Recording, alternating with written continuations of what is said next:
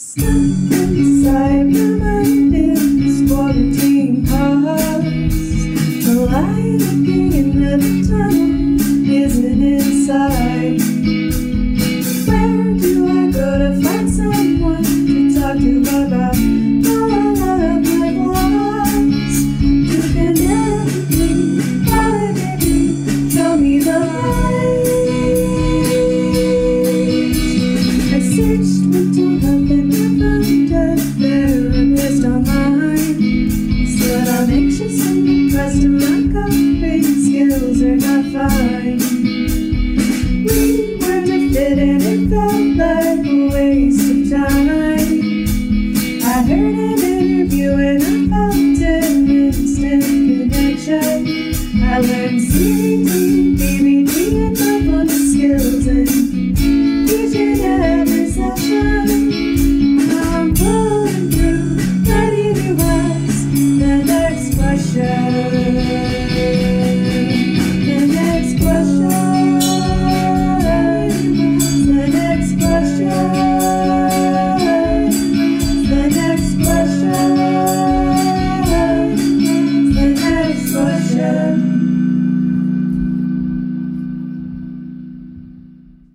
Hello and welcome to NextQuest podcast, where I ask your potential therapist questions so you don't have to.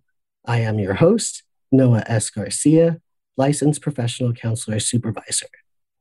Today, I welcome to the show Christian FIlli, certified integral coach and associate life coach, who will be discussing his life coaching practice, Scyrocco. Is that how you say it? Scyrocco. Yeah, but Cool. close enough. Well, welcome, Christian. It's good to have you on the show. Thank you so much for having me. Yeah. So why don't you tell us about your experience? Yes. So I would say that my experience is multinational, multifaceted, and multi-layered. First of all, I think a big part of who I am today has to do with the fact that I've lived in 4 countries and I've relocated between those countries 7 times. So it's been a little bit of a back and forth. And this taught me to every so often adapt to a new environment, learn a new language, a new culture. And it's something that I've had to do over and over. Because even sometimes when you return to a country where you already lived, but at a different moment in your life, it requires just another process of adaptation. So I would say, this whole process really started, or journey, if you will, started since I was a toddler and continues to be a part of my life until today. And of course, all of it has come with great joy and discovery, but also a lot of surprises, shocks, and a few stumbles here and there. Secondly, I think another big part of my life experience in general is that when I was a kid living in Brazil, I lived a kind of a dual life as I spent half of my time in the big city of São Paulo, where I went to school, and the other half of my time at our family ranch, which we pretty much built from scratch. So I was working the land, tending to cattle, planting, harvesting, you name it, right? Taking care of all the animals, etc. So at the time, I was convinced that I would become a veterinarian, but eventually I ended going to business school and getting a degree in social communications, which in turn landed me in the world of marketing, advertising, and branding, which then became the launch pad for developing my leadership skills, my strategic skills, my people skills, and consulting skills as well. So, and then, time went on, and in 2011, I moved to the US. And my move to the US was a really interesting one. So that's just over 10 years ago. That was a very interesting moment in my life, because I got recruited essentially to help corporate America understand the growth of multiculturalism in the country. And keep in mind that this was 2011, so it was just in the wake of the 2010 census. Everyone was trying to make sense of those numbers. So that really opened up a whole new horizon for me. And I became increasingly curious about social sciences as a broader field of study. You could say the humanities in general. Right? I became more interested in politics. I became more and more immersed in all sorts of cultural phenomena, cultural identity, psychology. I started studying Carl Jung. Just a whole new world started opening up for me. But eventually, working inside a company, which I had done for a very long time, basically most of my professional life had been working for companies. That started to become too constraining for me, and I decided to be adventurous and jump ship. even though I didn't really have a clear path as to what would be the next thing. So in 2015, I ventured out on my own. I got certified as a coach, and I can tell you a little more about that later.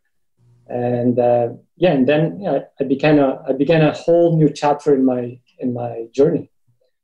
And of course, I'm trying to summarize 3 decades in just a few right. Minutes. Yeah. So I can dig deeper into any of these topics if you want me to. Well, why don't I know this is planned for a little later, but I think now is a good time. What is a certified integral coach? Right. So I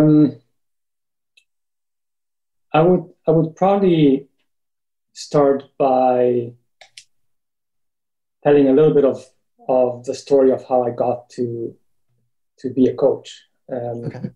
So as I just said, in 2015, I was looking for a new path, and so I just began researching.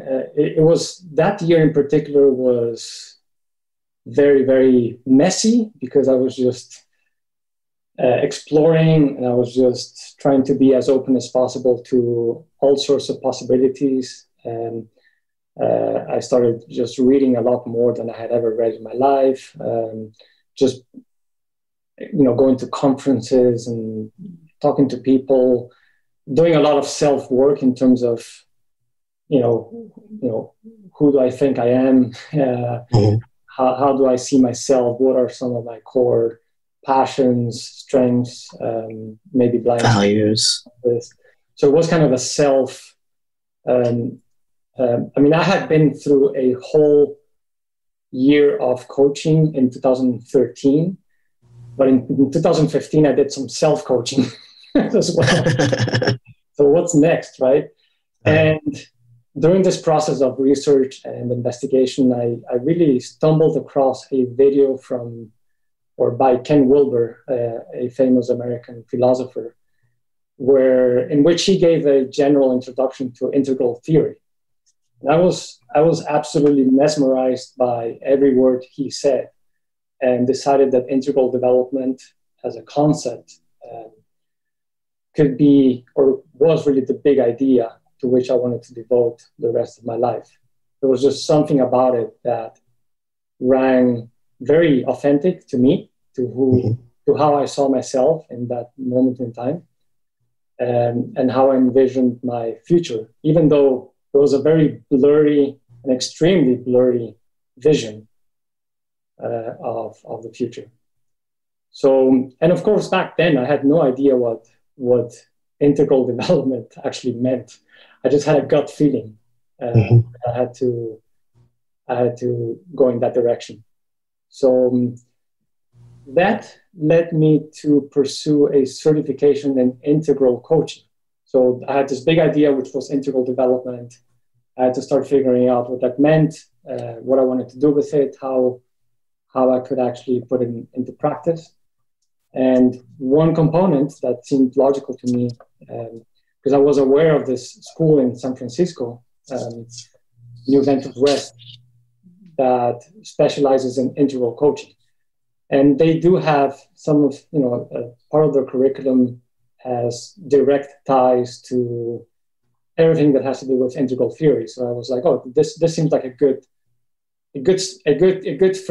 first step. And of course, that first step took a full year commitment of training, right?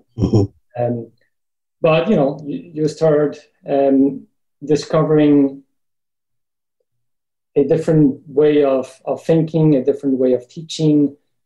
Started discovering other authors, other disciplines, and again, that was really, taking that course was one of the best decisions ever. And so you've got me on the edge of my seat. I'm sorry? You've got me on the edge of my seat. I really want to know what integral theory is, because I'm not familiar with it. Okay. Well, it is a very all-encompassing view of reality, one could say. Right? So one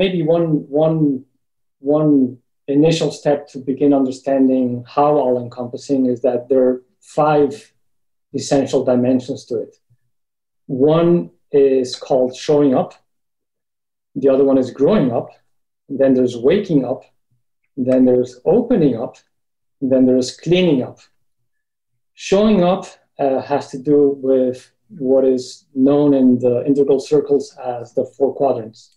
The 4 quadrants are basically or emerged out of the intersection of the dimensions of the individual and the collective, and the interior and the exterior. So you have 4 quadrants.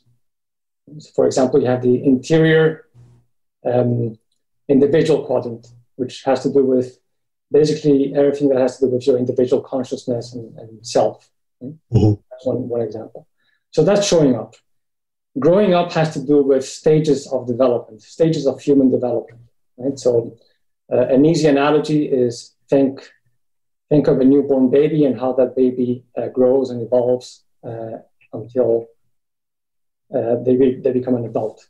Right? So those stages of development, which are absolutely necessary, are also stages, you could draw the analogy to stages of consciousness or stages of worldviews, right? And again, if you think of a toddler, a baby or a toddler or a small child, they will have a particular way of looking at the world. And as they grow up, that view of the world will continue to expand and expand, right? And that view of the world that we develop, once we become adults, it can continue to evolve and expand almost endlessly, right? But oftentimes what happens is that it doesn't. It kind of begins to stagnate because of many reasons. Right. Them right now. But if you're deliberate about it, you can continue to evolve your worldview as throughout life until the day you die. Then there's waking up, which has to do with states of consciousness, and now that's different from stages. So there's stages and there's states. Right? So states of consciousness are different than stages because it's not really connected to a timeline. Right. And you can have different states of consciousness within the same day or within the same hour, right? You can be, you can be placing your attention more on the physical realm. Sometimes it's referred to as the gross realm, or the body realm, or even the material realm. And so if you paint your arm right now, you're going to be very focused on that physical realm, right? Just for a second. But then there's the subtle realm, and there's the causal realm, and eventually you can also rise to the non-dual realm, where you achieve the state of really being one with everything. And this is a much more spiritual realm, of course. Right. And so you have these different states. So if you're a very serious meditator, you can almost by flipping a switch, you can quickly go from one state to the other in a fraction of a second, or a fraction of a minute maybe. Mm-hmm. And so you can travel different states. You can't really travel that easily different stages. That's a whole different story. Right. Opening up has to do with lines of development. And an easy way of thinking of that piece is types of intelligences, right? So you're familiar with the work of Howard Gardner, who's done a lot of research behind different types of intelligences. I think he ended up with maybe 9. So you have cognitive intelligence, you have emotional intelligence, you have kinesthetic intelligence, you have interpersonal intelligence, you have intrapersonal intelligence. There's also spiritual intelligence. And so you can develop, like for example, there's musical intelligence, there's mathematical intelligence. And we were talking about Lego building earlier, right? Mm-hmm. So for Lego building, what you're developing there or working with or practicing is there's to some degree you're practicing your mathematical intelligence, but you're also practicing your spatial intelligence. Mm-hmm. It's this awareness of what pieces go where. You have a vision of how the whole thing will look at the end. You have an organizing, some kind of methodology as to where you start, and how the project progresses, all of that. Right? Mm-hmm. These are lines of development.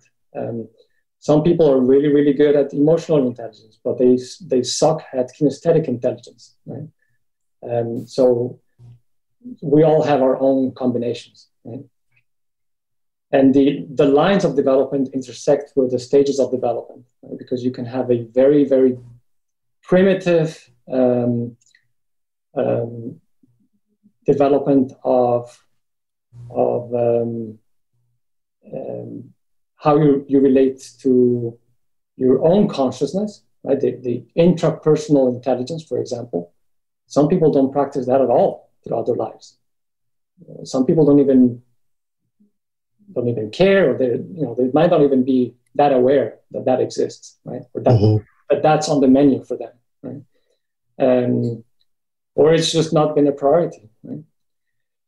And lastly, there's cleaning up, which has to do with types. And you can think of personality types, but more when we refer to cleaning up, we're mostly talking about the shadow side of our personality types.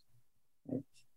And that's a very, very, for me, one of the newest topics that I've engaged with. And it's really fascinating because one starts becoming a little more aware of what things in ourselves we are either ignoring, rejecting, or even suppressing, and transferring it to others, right?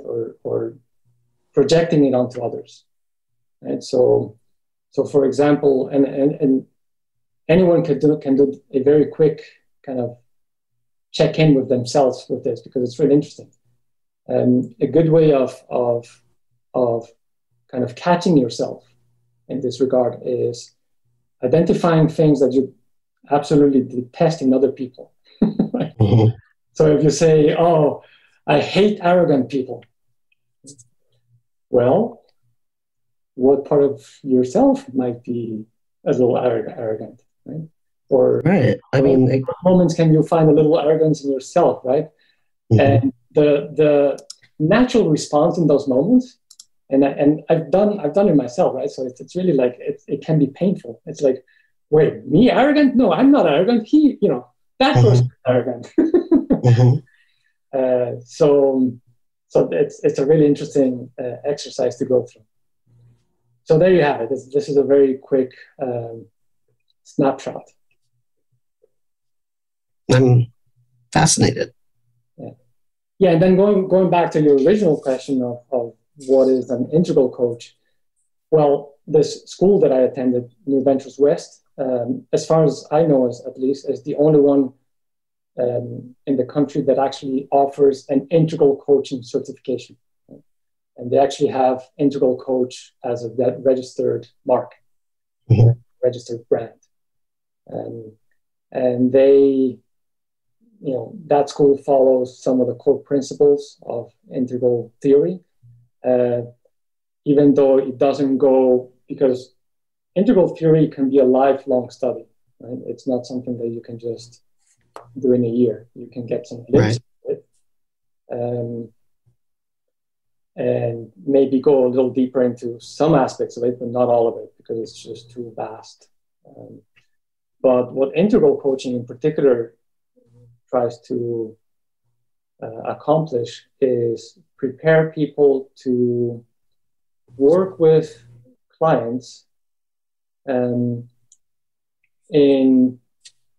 by looking at clients as whole human beings, right? Not just as parts of human beings, right? So if a client comes in with a particular issue or problem or struggle,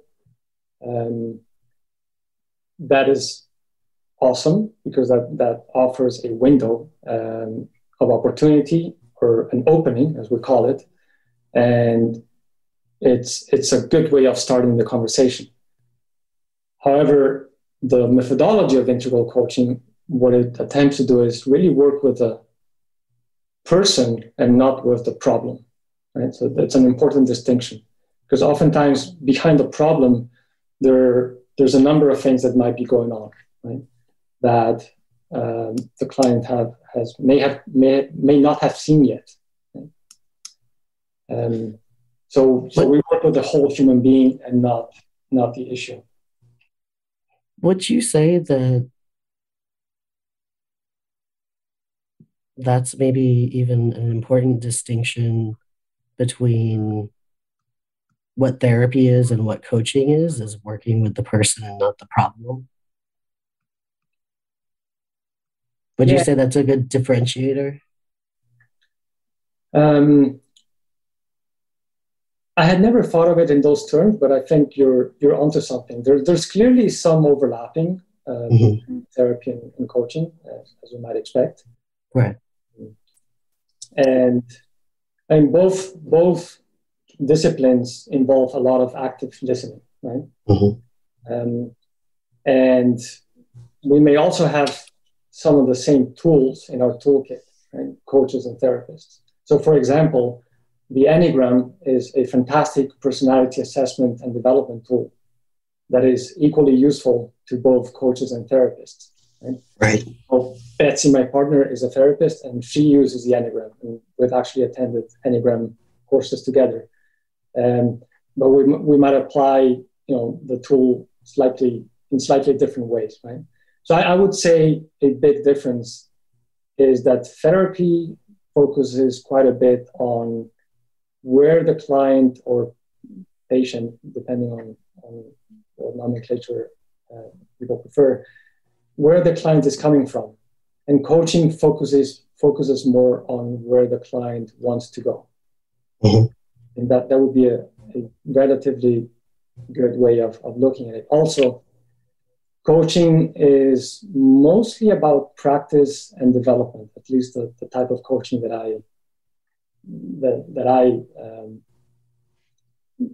I practice. Therapy tends to require more in-depth work with trauma, with recovery, and risk mitigation. As a coach, I don't really deal a lot with risk mitigation. Like I don't need to be ever on call because I have a client who is having suicidal thoughts. Right. If the client is at that level, I will be the first one to refer that individual to therapy, right? Because I cannot work on the developmental aspect of the person unless the person has a healthy, relatively stable baseline. Right? So one area I think is really quite interesting is addiction, right? Because therapists, at least in my perception, you can correct me if I'm off the mark here, but therapists tend to deal with the more traditional definition of addiction, which involves, oftentimes substance abuse. It involves, certain triggers behind that substance abuse, and also therapists have to get very involved with the potential harmful effects of whatever behavior is involved here. This kind of addiction is often in plain sight and involves some clear physical behavior, including, potentially including forms of self-harm. Coaches, at least in my experience, tend to deal with other types of addiction, which people are often not even aware of. So, for example, it has to do with our attachment to certain beliefs, certain ideas, certain narratives, certain ways of approaching things or relating to other people that in many cases may have served us well in the past, but now are preventing us from moving on, right? Or growing or expanding any further, right? So, and I say that it's a type of addiction because if, for example, if you see yourself as, let's say, a powerful person, right? You have a particular relationship with power, right?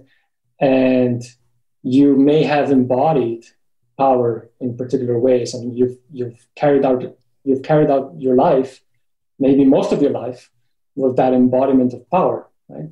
And it may have served you very well when you were a kid, right? Like, let's say you lived in a tough neighborhood, right? And you have to be tough. You have to be tough to survive in that neighborhood, or to get around, right?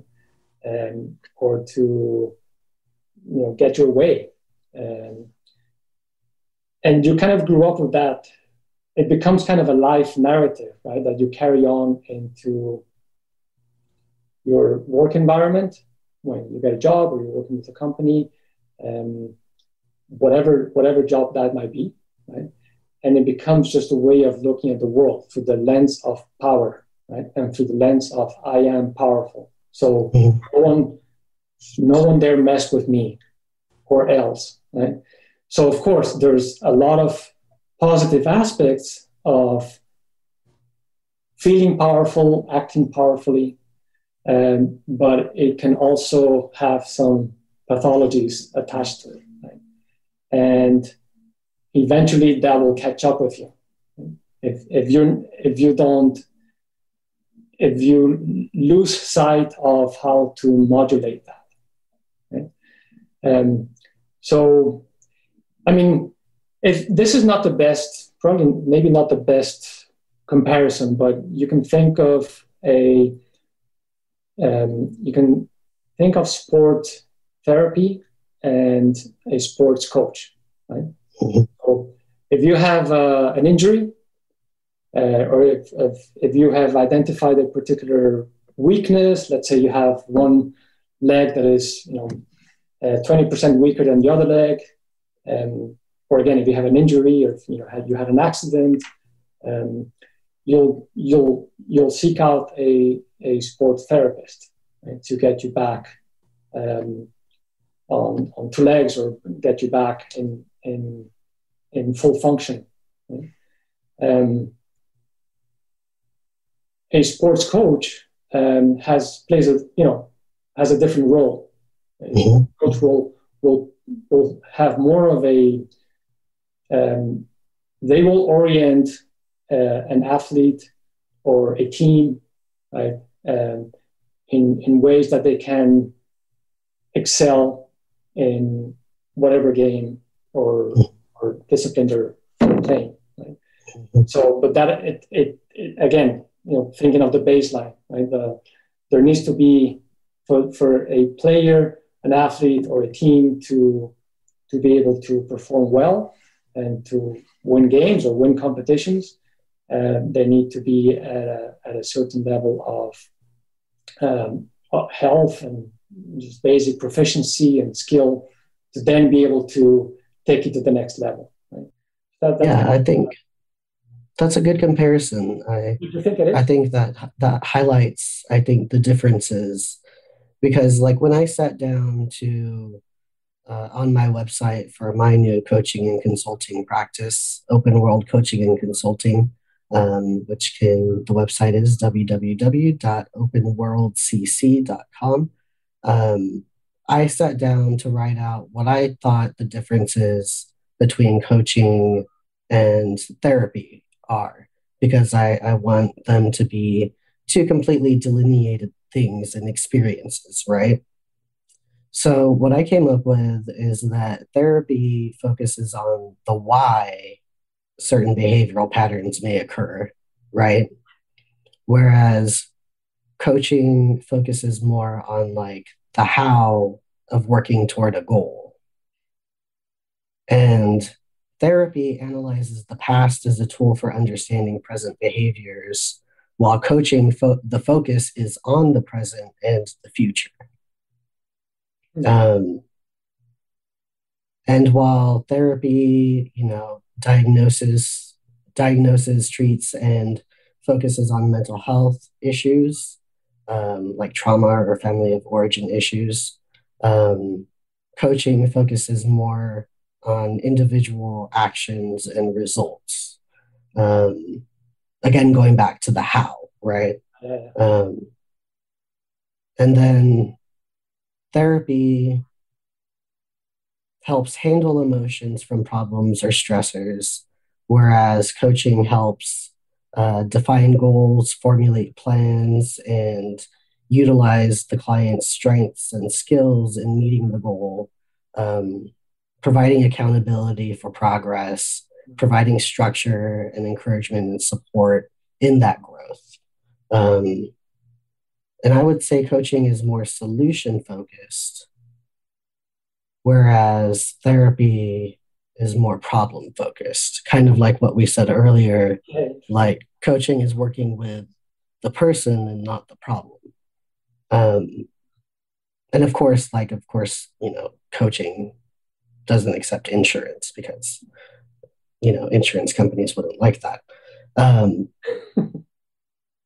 So, it's when I first embarked on the idea of coaching like a couple of years ago, it wasn't very clear to me the differences, but when I sat down and thought about it and did a little bit of research, like those things were what became apparent to me in terms of the differences between the two.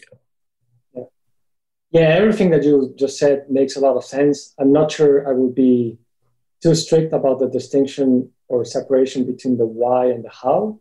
Yeah. However, because I do work a lot with the why and the where and the what and the how. Right, but your answer is going to be different than a therapist's answer. I think one really valid point is we,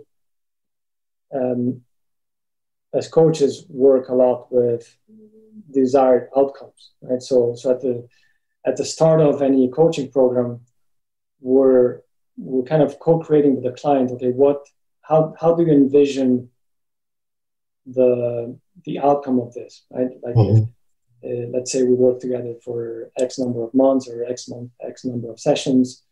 What do you anticipate, or what would you like to see happening as a result of that? And when we have that conversation, we're really talking about observable behaviors, right? So I mean, some of it is, going back to the interior-exterior idea of, it's a core principle of integral. Some of it is, yes, how do you see yourself now after having gone through the coaching program? What has shifted for you internally? And at the same time, how have your behaviors shifted? Or in the best case scenario, how are others perceiving that shift, right? So one of the best possible outcomes of any coaching program is a third party actually making an observation, either to the coach or to the coachee themselves, about, hey, I've noticed that you're much calmer, or you're less reactive. When let's say you're in a meeting, before you used to be really reactive, and people would say something that seemed to be in opposition to what you were proposing, and now you're like much more willing to engage in a healthy dialogue, right? So when the coachee starts getting that kind of feedback from peers or friends or family members, that's when, and sometimes it happens during the coaching program, right? Like halfway, they already start receiving some kind of feedback. It can be spontaneous, or they can actually seek it out. But when they start getting that kind of feedback, it really encourages them to keep going, right? Or it validates their decision to have sought out coaching to begin with, right? They're like, oh, this is actually having an impact. Yeah, it's fascinating. It's really interesting, and I think I'm glad we're having this conversation because, I think that therapists and coaches have disagreements all the time about what the difference is and what this should be and what that should be. I think what it boils down to is it's a bit of a paradigm shift, from therapy to coaching.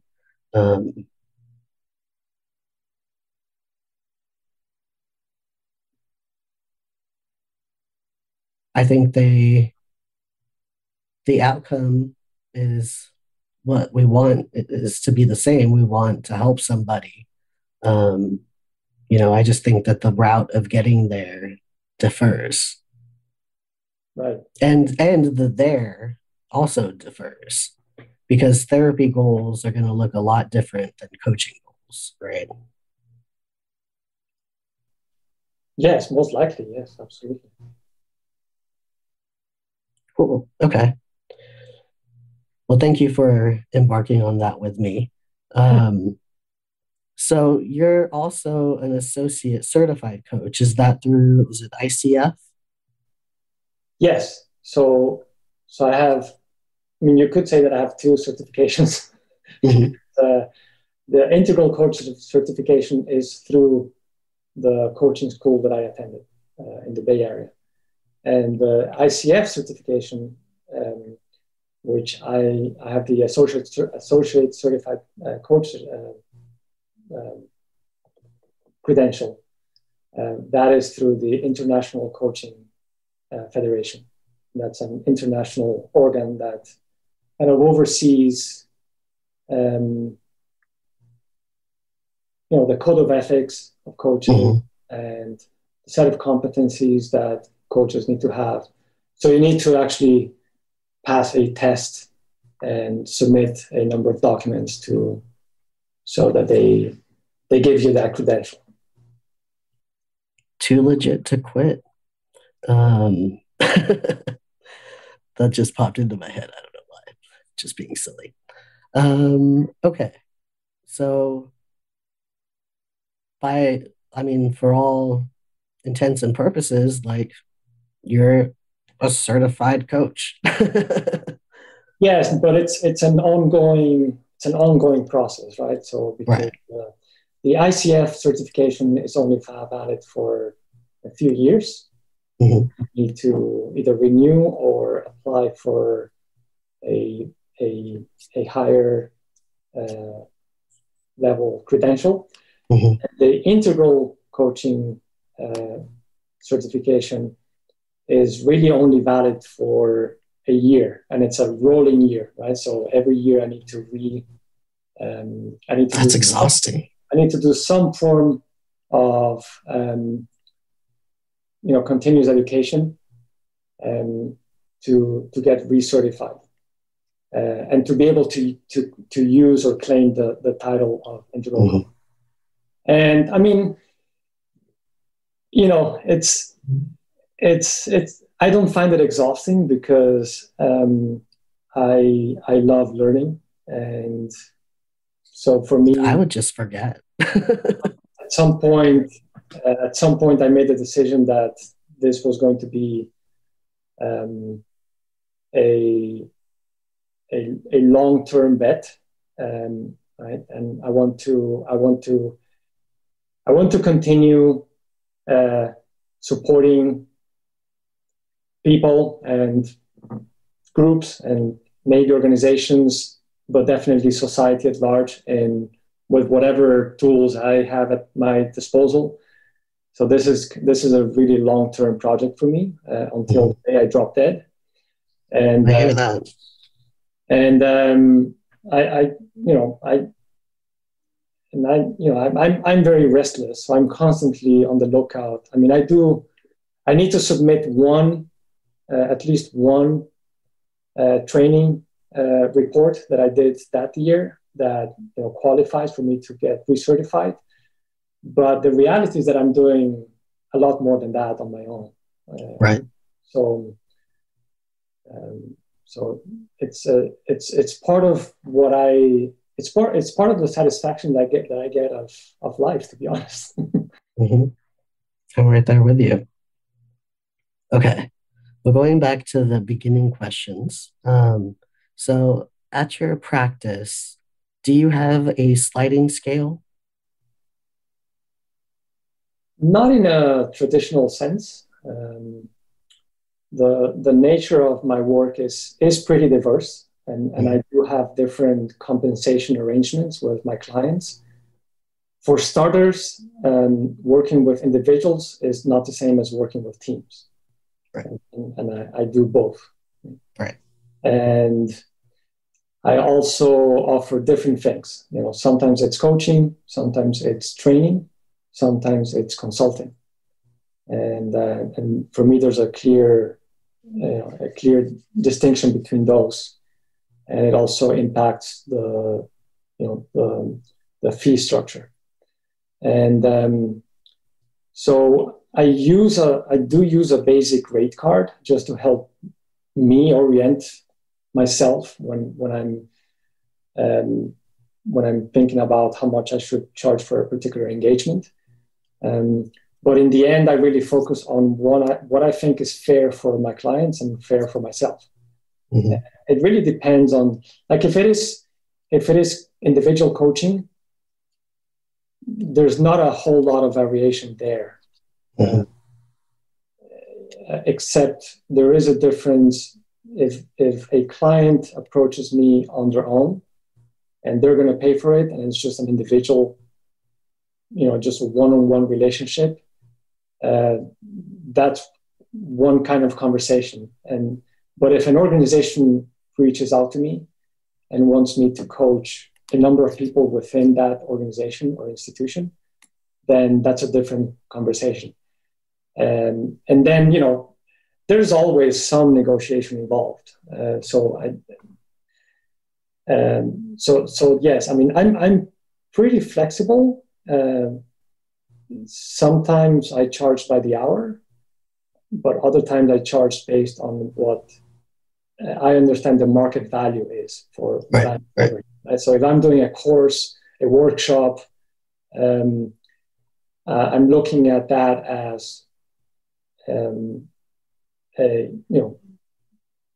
people who take the course are going to get a learning experience out of that, and they're going to be hopefully empowered with a set of tools that will make them better in whatever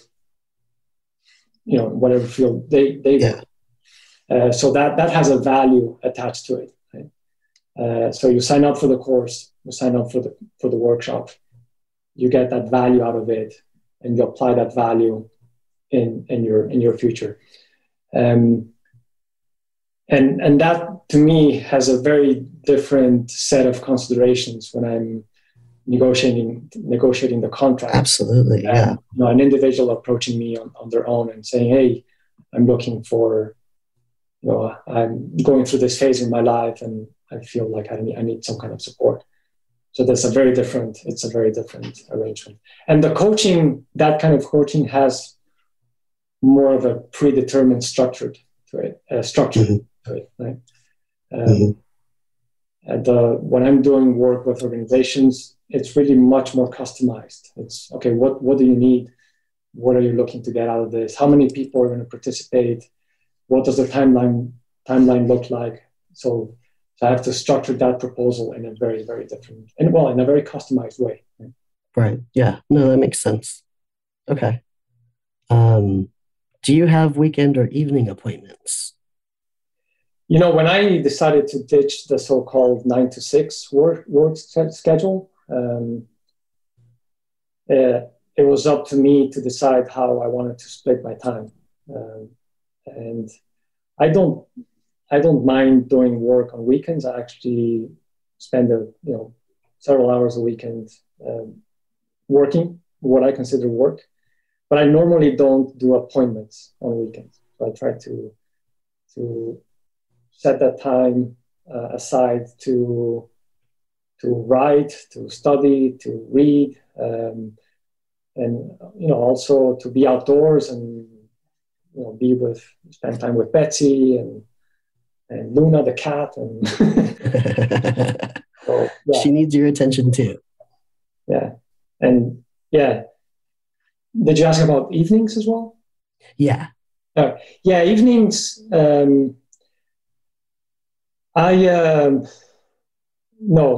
would say evenings, I really try to save them.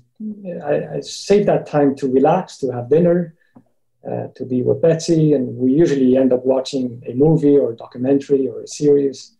And come 10 or 10:30 at night, I am ready to call it a day, go to bed. Okay. So evenings are reserved to unwind and self-care and people in your life. Right. You kind of briefly touched on this earlier, but what drew you to being a life coach? Yeah.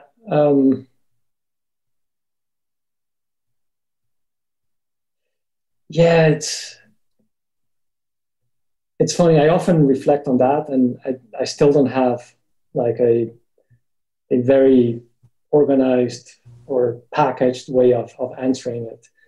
You don't need one. One part of it is that I like to think of myself as a recovering ad man because I was advertising for many years. And I'm glad I don't anymore. But yeah, the whole world I have a love and hate with the world of business and brands and marketing and all that, because there's some of it is still appealing to me because when you think of how people interact with companies and brands, there's a lot of psychology there. There's a lot of storytelling and creativity. And so that part of human behavior and just human evolution is really continues to be very appealing to me. And I love symbols. I just love everything that has to do with symbolic or abstract thought. I love brands. We were talking about Lego earlier, and Lego is absolutely one of my favorite brands, and I respect the company tremendously. Mm-hmm. So, but seriously, for me, because of my background and my training in advertising and marketing, and in the business world, I've developed a very critical eye for everything that has to do with misinformation, manipulation, and deception. Mm-hmm. And that topic is I think it should be of great concern to everyone nowadays. But to me, it's a topic it's definitely a passion point and a point of ongoing investigation and discussion.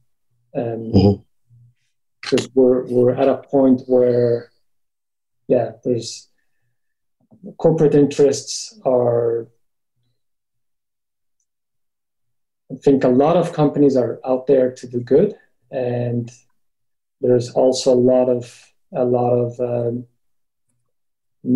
misbehavior and just a lot of no good. So it's kind of a tug of war for me because I still have at least one foot in that world, right?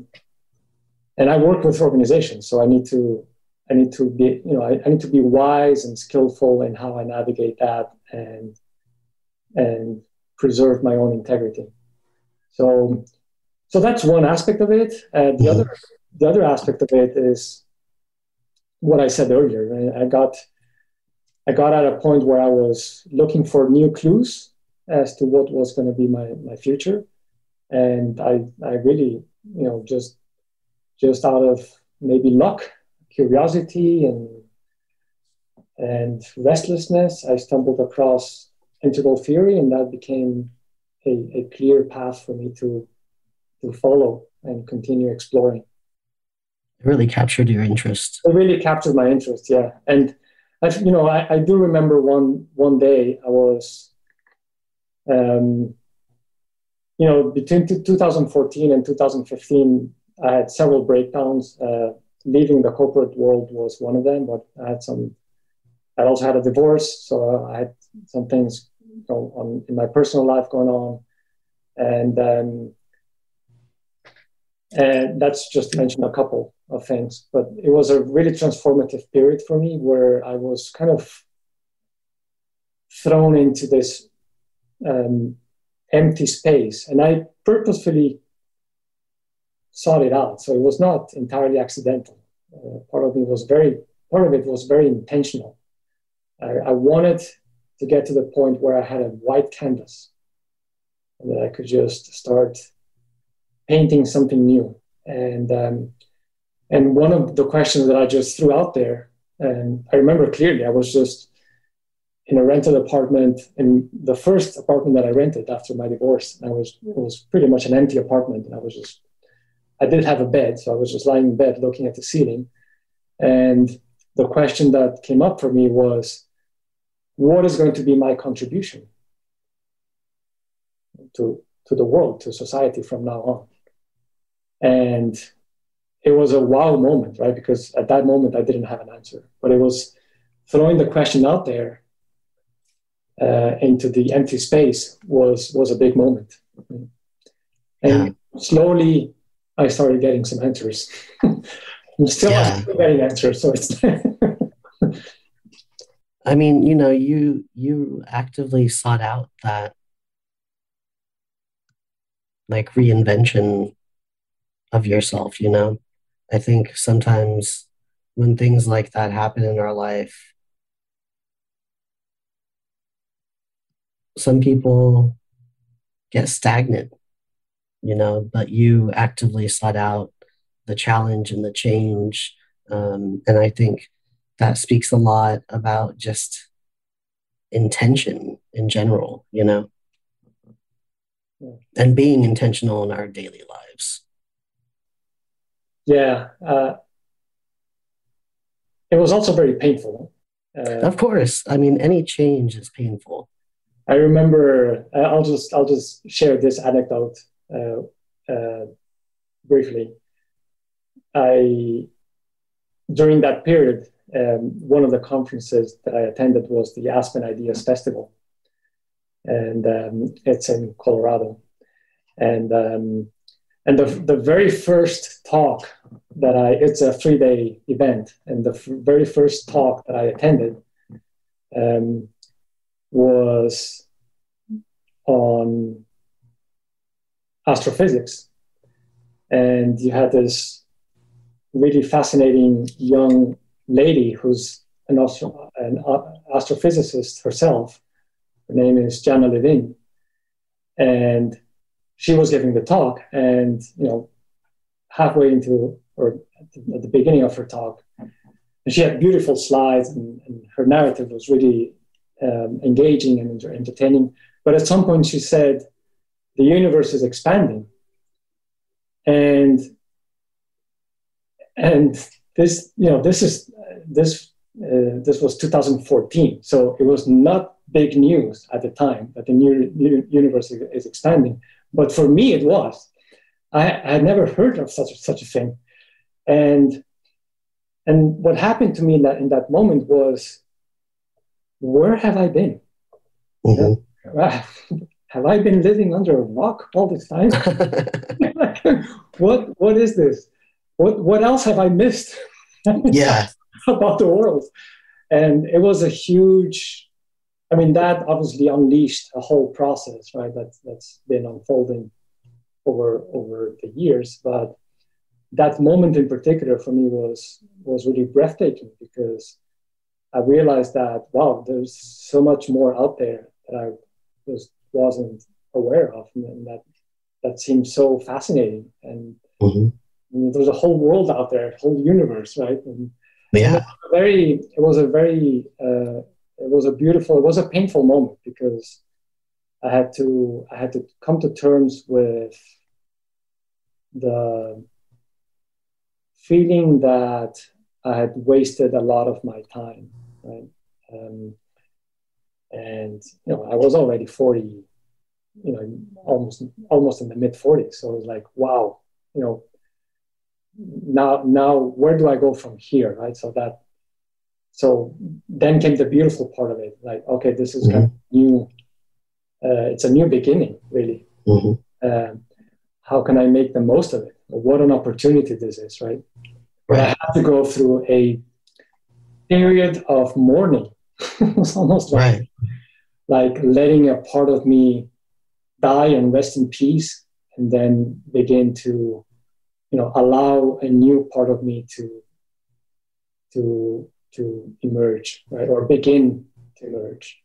Mm-hmm. Yeah, so it was an amazing moment. Yeah, it's a lot. I feel like in some ways throughout my life, every 5 to 10 years, just a major growth in my life, growth period happens. I don't know. I just think it's really interesting, and I like how you address it as an opportunity, because really that's what those instances are. It's an opportunity to say, hey, what I was doing wasn't working.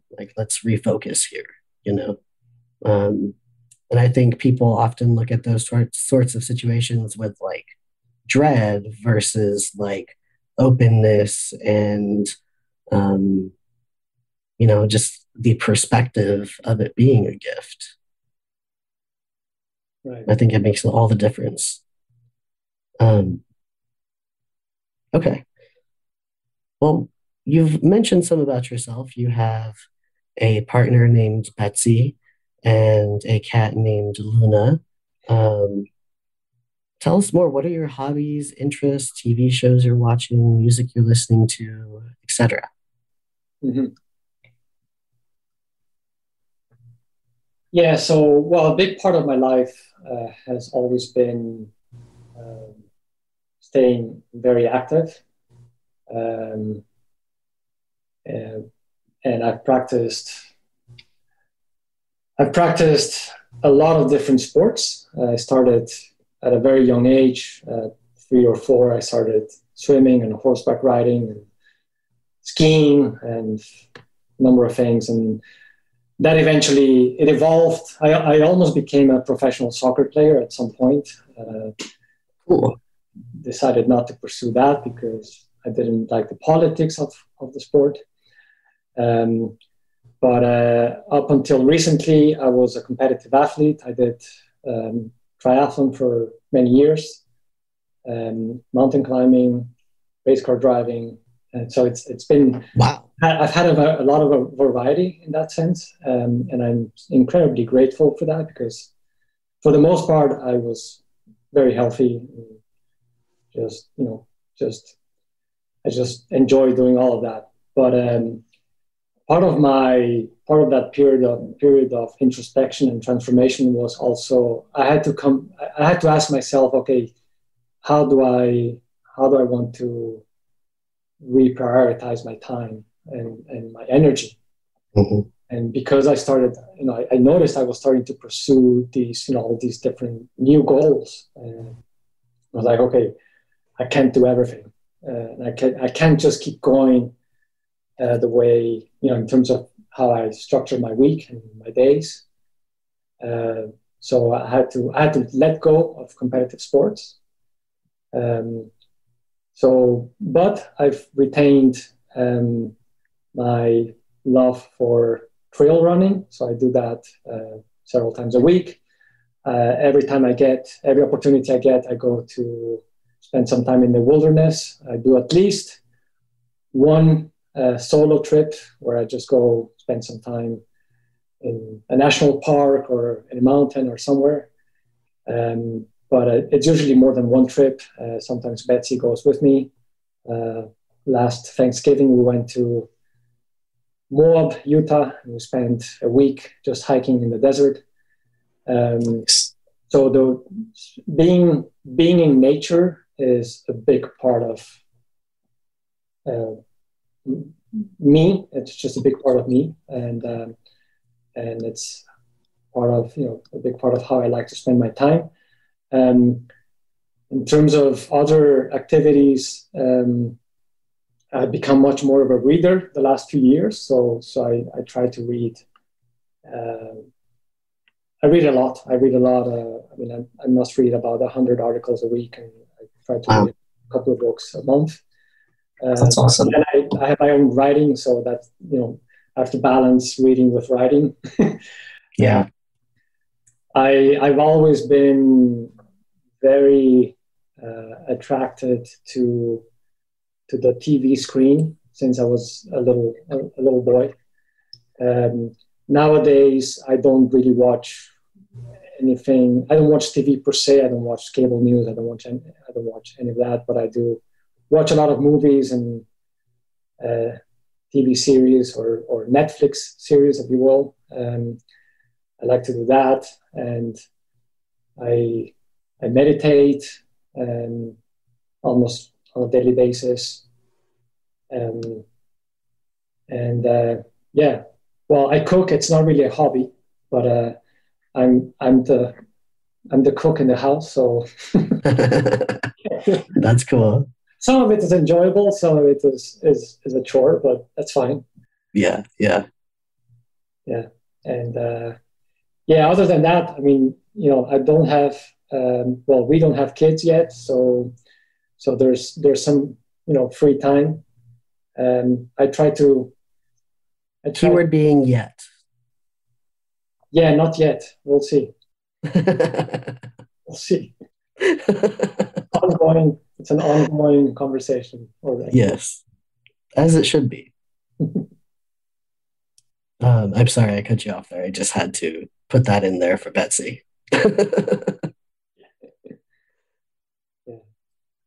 I wonder how she will react when she hears this.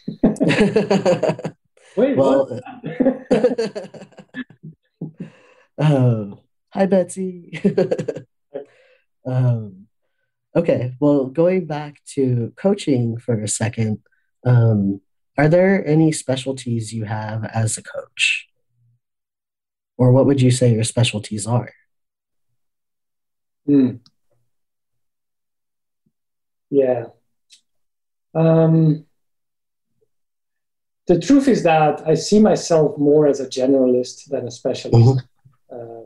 It's just part of my makeup. Which I think kind of goes hand in hand with like integral theory in some ways. Right. And, because the integral approach is by definition all-encompassing. That's the way I like to roll, I guess. So, but I hear that. Even though I don't really don't speak much of my work as a specialty. I would say I think more in terms of offering my clients resources, frameworks, practices, and tools that might be useful. So what I do is I try to build as big of a toolkit as I can, and then depending on each case, I'll pull the tools that I think can be most useful. Part of those tools are actually, oftentimes I bring, in order to creatively stimulate the conversation, I can bring a movie clip, or I can bring a song or a poem. So my work tends to be pretty creative in that sense. The common thread throughout my entire career, because what I'm doing today is in a way a continuation of what I used to do before. The common thread that I see is to understand human motivations and cultural narratives that drive individuals, organizations, and societies. So, because some of the same disciplines that you have to engage with in order to understand what drives a person to want to buy a particular product or service, or work for a particular company, or travel to a particular destination, or even live in a particular city. Some of these basic human drives are the same, for how who you choose to date, or where you choose to go to school, or what kind of home you want to live in. And then of course when you open when you broaden the lens to understanding how entire societies or cultures or countries or nations operate, you can begin applying some of the same principles. Right? I mentioned the Enneagram earlier. The Enneagram is a tool that one of the things I like about it is that it's very versatile, because you can apply it to understanding individuals. You can also apply it to understand. You can apply it to understand organizations, groups, and you can apply it to understanding an entire culture. Right? These are different levels. Yeah, that makes sense. Yeah. So again, it's like it's hard for me to. It's like when people ask me, "Where are you from?" and then they say, "Oh, how do I answer that?" It's hard. Yeah. And it's not hard. It's just hard for me to just pick one country. Right. Yeah. It doesn't work. I mean, especially when you feel like each has. I don't feel I'm being authentic in my response. Right? Mm-hmm. So I'm always looking for, I think in terms of looking at my work, not as a specialty, but as maybe a discipline, I'm always looking at an array of factors that might be influencing or coloring or clouding maybe my client's perspective, attitude, and behavior. I look at personality, I look at identity, spirituality, technology, among many other things. So in a way, my specialty is to help clients connect the dots. Mm-hmm. Right. And that kind of leads me into my next question, where I read that your mission, simply put, is to help people, and I quote, to help people see new possibilities, end quote. Can you elaborate on that as it applies to your approach to coaching? Yeah, it's a beautiful question. I really appreciate that.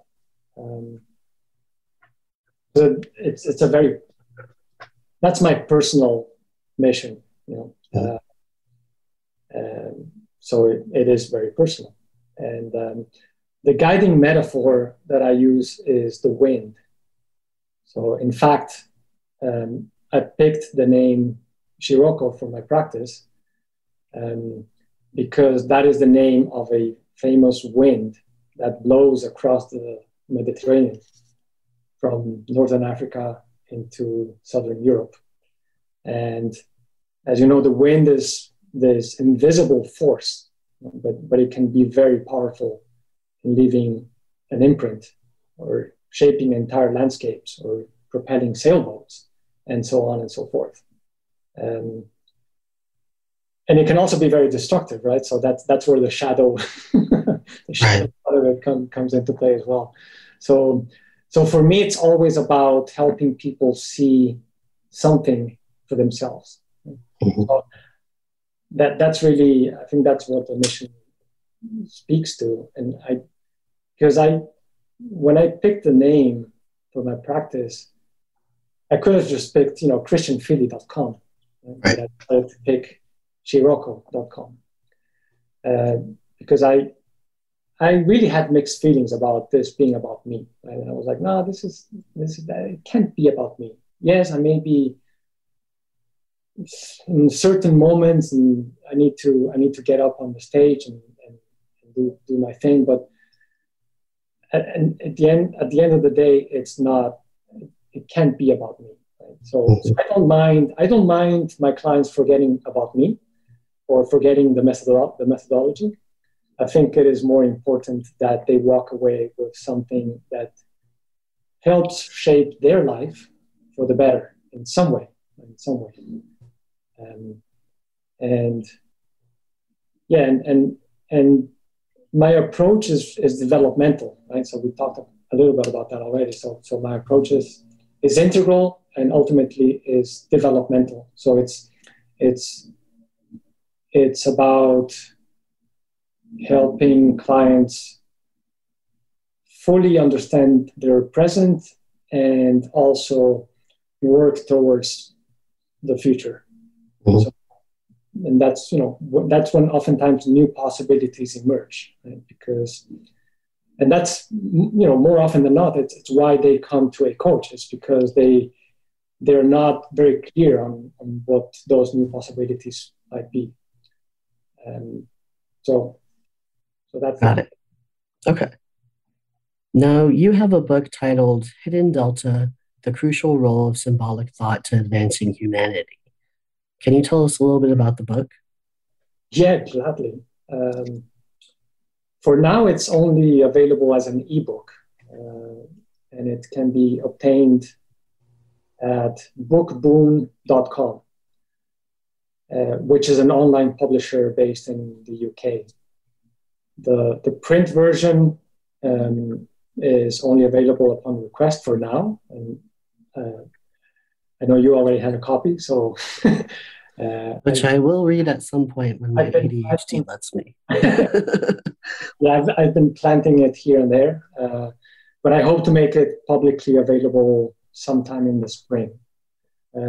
So Hidden Delta it's a fairly short read, but it's also pretty dense because I explore different facets of the human condition, from how we think, how we discover, how we learn, how we create, to how we work, to how we lead and how we grow, right? Both individually and collectively. I explore concepts such as constructive disagreement, lifelong learning, interdisciplinary thinking. So one of the chapters is titled Homo Universalis, right, which speaks to the idea of being a polymath, a Renaissance person. One of the most famous characters is Leonardo da Vinci. It's kind of that idea of us being in a moment, in history where the best thing that one can do is kind of prepare oneself to having to reinvent oneself at least once, if not multiple times throughout our lifetimes, because entire job industries are going away, right, in the next 5 to 10 years. And that's a big deal, right? And yeah, just things are shaping up in a very different way in this century than they did in previous centuries, and at a much different rate. So that's one aspect of the book. But I also, in general, I discuss human qualities such as curiosity, courage, and resolve, as well as our pursuit of success, achievement, happiness, meaning. So I like to think of it as a bit of philosophy for working people, regardless of what field you're in, or whether you work on your own or with a company, right?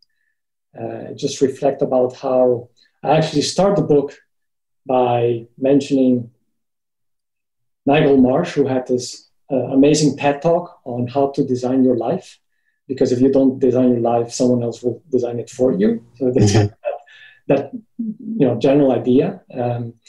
So how can you be a little more intentional about designing your own life, right?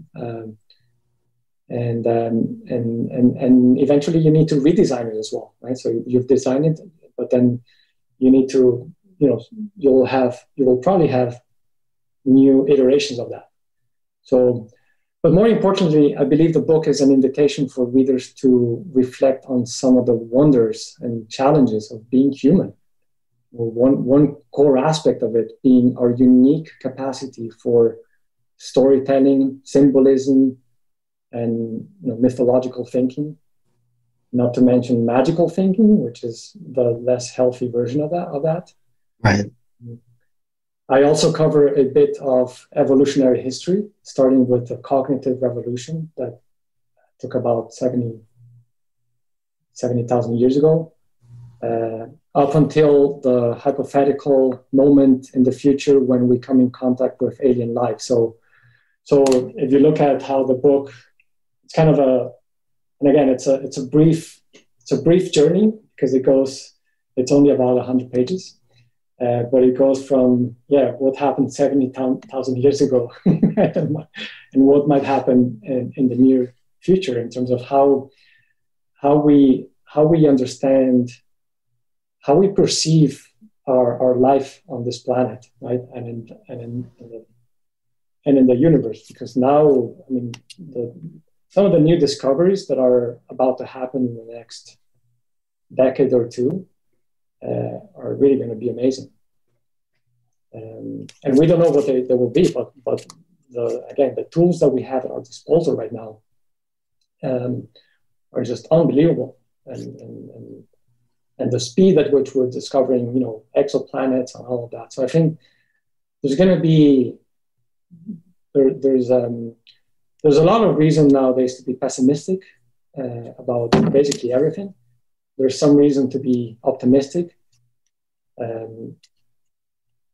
And on the other hand, there's a lot of reason to be just curious and just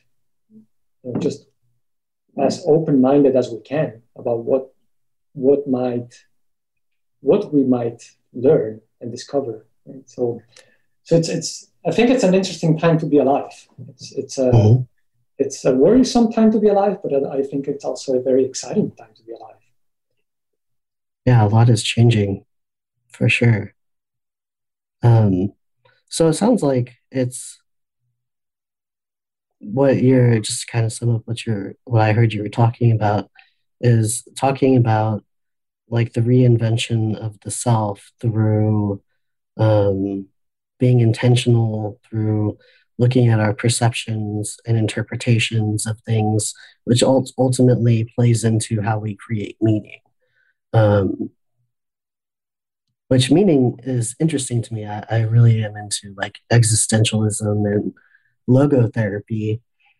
And Viktor Frankl, who the father of logotherapy, he says that there's 3 ways to discover meaning, and that's through creativity, experience, and change of attitude, which would happen through the reinvention of self.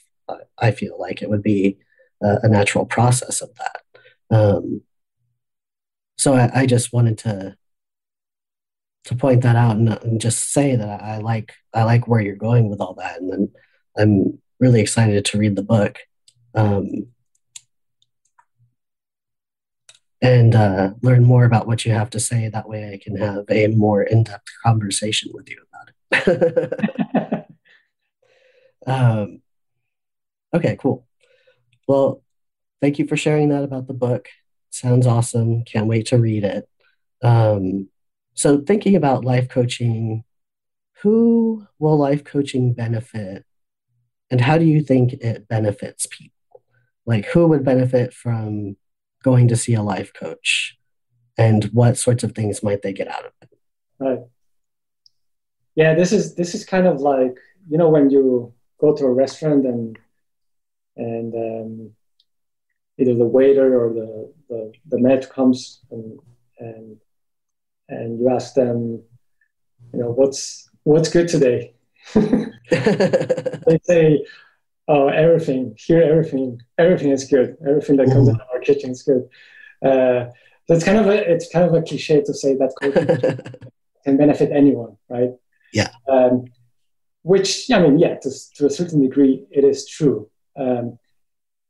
That said, however, in my experience, so far at least, it seems to be most useful to those who are experiencing some level of discomfort with their status quo, right? So if there's no discomfort at all, then there's no motivation to change. It's hard to, the motivation is kind of lacking, right? There's nothing really bugging you, right? Again, in my experience, it's hard enough. Like, one of the words that we use a lot in the coaching circles is enrolling our clients, right? The enrollment part doesn't just happen at the very beginning. Like, even if they come, like if they are actively seeking out a coach, there is a process of enrolling them. And that might entail many different things. Sometimes it's just helping them get comfortable with the idea of sitting down and opening up, right? That can be a big part of the enrollment. But enrollment is also about keeping them engaged, right? And it's hard, man, because oftentimes we all have busy lives, right? And I've been there myself. It's like, oh shit, tomorrow I have a coaching appointment. I didn't do my assignment, or I didn't do my reading. So you have to be very, very, again, I really like the word intentional, because you have to be very intentional and very disciplined about including this or adding this to your schedule, right? Because it's not just about showing up for a session, every 2 or 3 weeks. It's about the work you do in between sessions. That's really important. So when a client comes to coaching, they might know exactly what's bothering them, or they may have just a vague idea, right? So that's a good start, right? So we have something to begin working with. Now, the other key factor, as I mentioned, is being willing to put the effort in, right? Because coaching is not very effective if the coachee doesn't put in the work. Right. And coaching, one way of understanding coaching is that it's most of all a practice. So for me as a coach, it's a practice because I need to constantly practice not only being a coach, but I need to practice being a human being and developing myself, right? So that I can do a better and better job with my clients. But for the coachee, it also has to be a practice. And so if we wish to make any kind of pivot in our lives, we need to practice. There's just no other way around it. If we continue doing exactly the same thing, we spoke about observable outcomes earlier, right? So if you want different observable outcomes, or if you want to experience a shift in attitude and perspective or behavior, you need to practice a different attitude, different behavior. Right. You just call for it and it will happen. Right. So it's of little use if a client has, for example, right? If a client has a desire to be more assertive, right? Let's say, if they are not willing to adopt practices that help them be more assertive, they will not become more assertive, because it's wishful thinking, right? That, oh, I will just become more assertive by showing up to the sessions and then I'm done.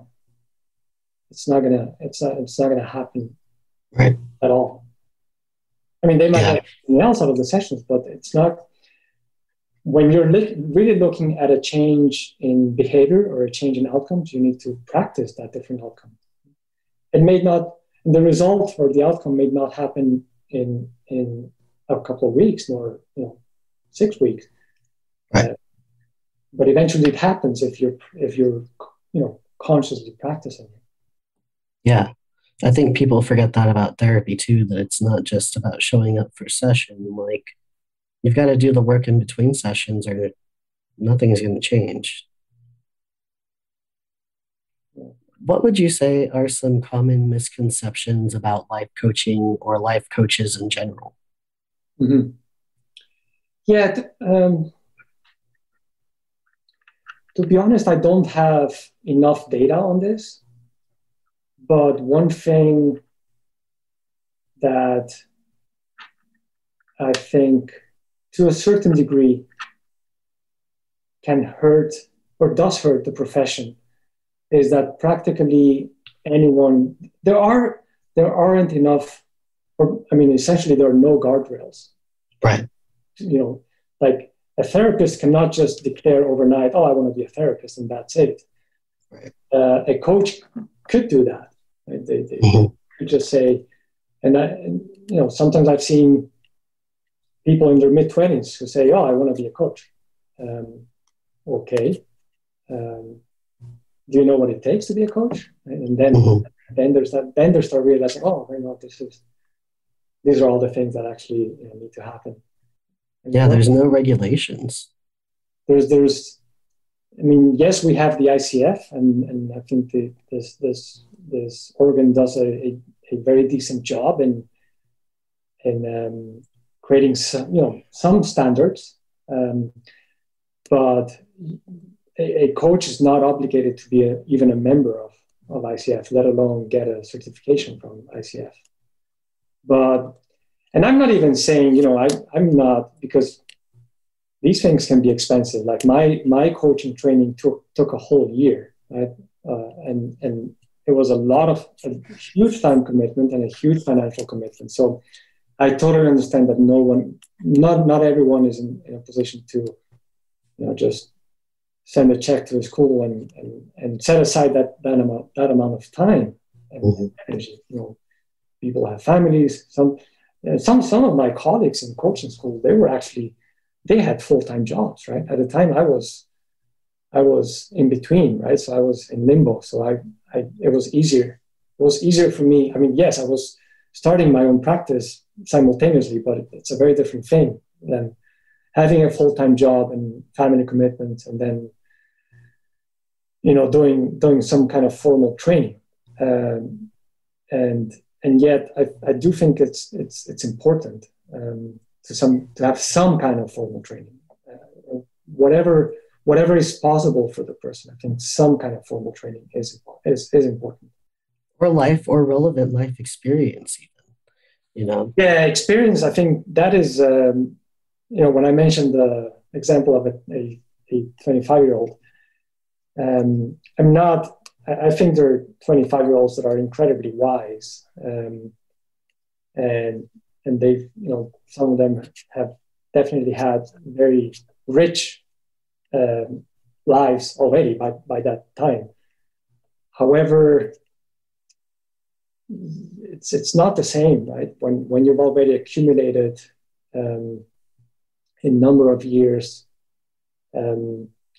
dealing with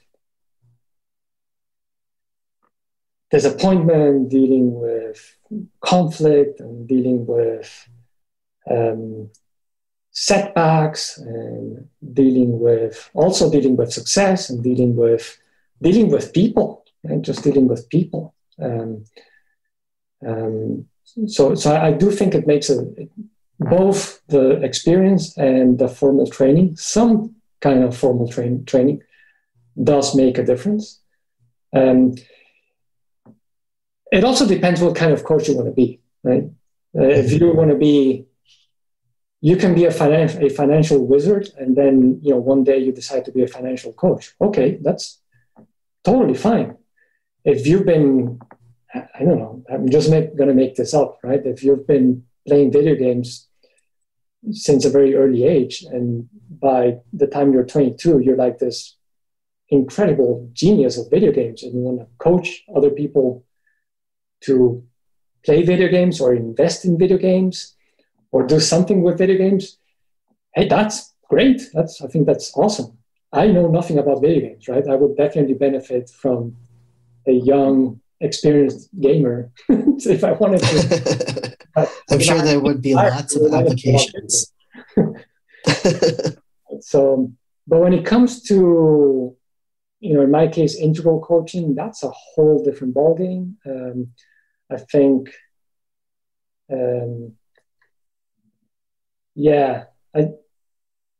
life coach is a term that I tend to shy away from.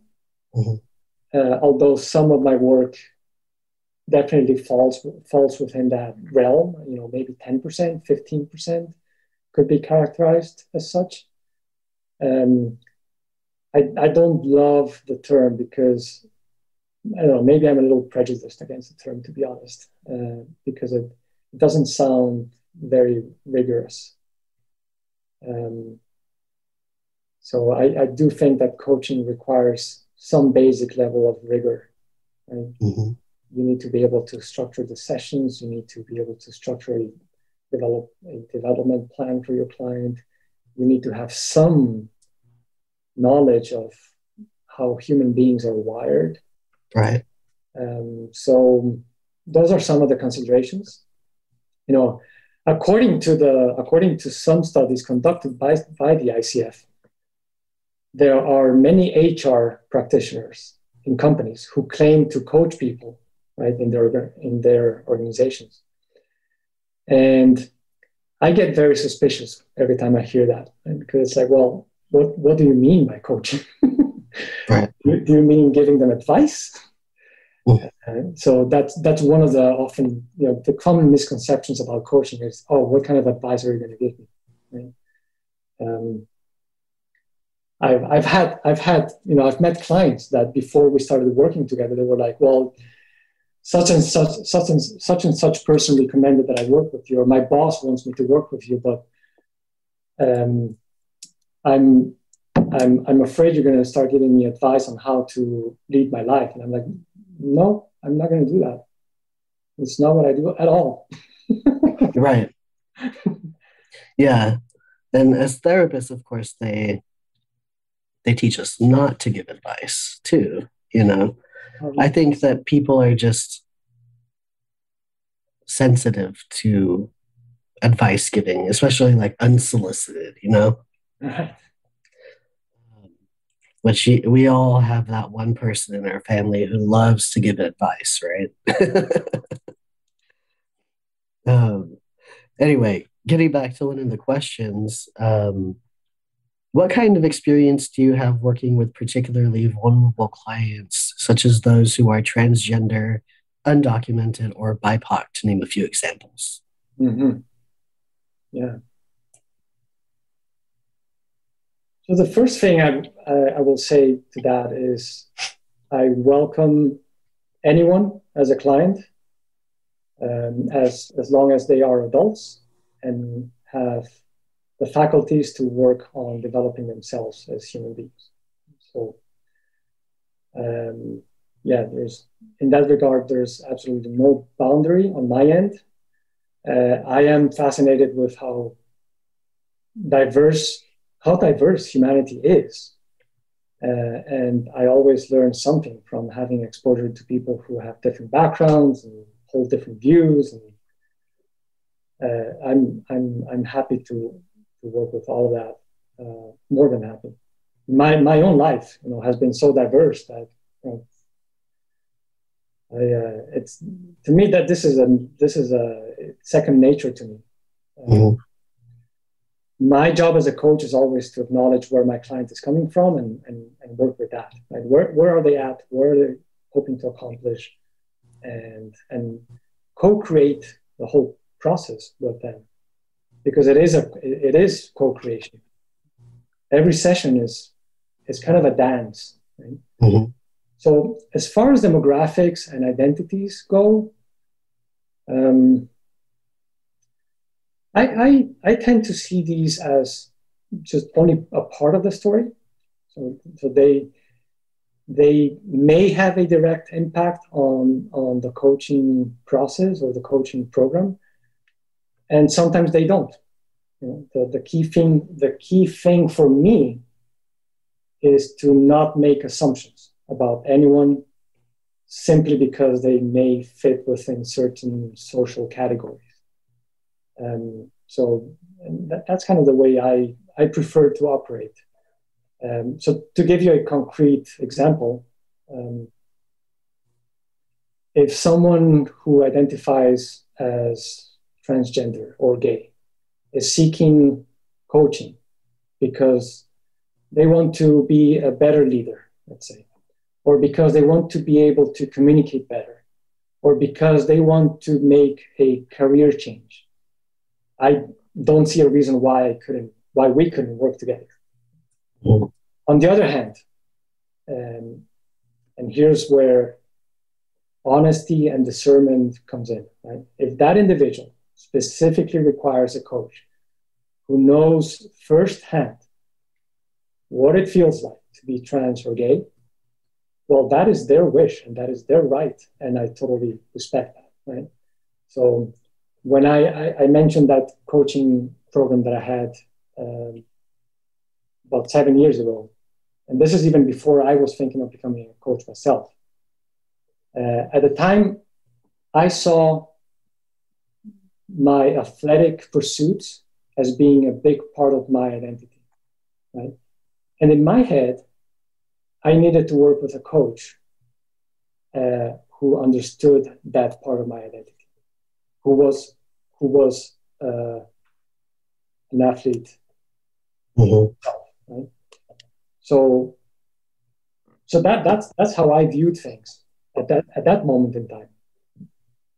The interesting thing that happened was right after the first session, or I think even after after the intake.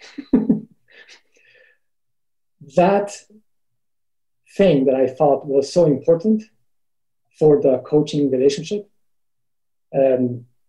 quickly fell to the background. So it was an interesting, and I probably didn't realize it until maybe the second or third session. But I was like, well, it almost became irrelevant because the general topic that we were working with had to do with something completely different, right? Or it was pretty independent from my identity as an athlete. Right? So that's a personal example. Right? But again, I think it's totally valid. If the coachee or potential coachee has a preference, and absolutely, by all means, the coaching relationship only works if there is some basic chemistry. So if that's not there, and actually, every time there's always a chemistry check before beginning the coaching relationship, because you can't just pair up two people to work together for several months, right? Often, in some cases, it's up to a year or maybe more. If there's not a basic connection, and that connection can be based on identity, can be based on language, it can be based on age, and I think it's totally valid. Now, I think the interesting word there in your question is vulnerability. Mm-hmm. I think that's a broader subject for me. Vulnerability, the way I see it, as an emotional state which can be driven by numerous factors. So, I mean, one name that comes to mind is Brené Brown. I'm sure you know her. She's done a lot of work on vulnerability. So we all have situations in life or phases in life. And yes, sometimes there are external factors that makes us feel vulnerable. And this is where our common humanity comes in. We all experience that. Mm-hmm. And again, I need to refrain from assuming that some people are by definition more vulnerable than others because of their skin color or sexual orientation or immigration status.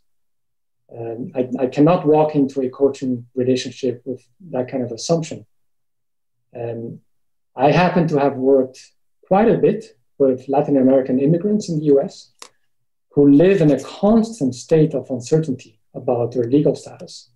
Mm-hmm. Yet those same individuals are some of the most vibrant, hardworking, optimistic, and resilient people that I've ever come across. Right? If I were to walk into the room and tell them, "Oh, you are a victim of your circumstances," they would look at me like I'm crazy, because they don't see it that way, right? Now, it's the same thing. That may be a different experience for other people, and maybe that becomes the subject of conversation. But again, I think it depends a lot on the individual. It depends on their circumstances.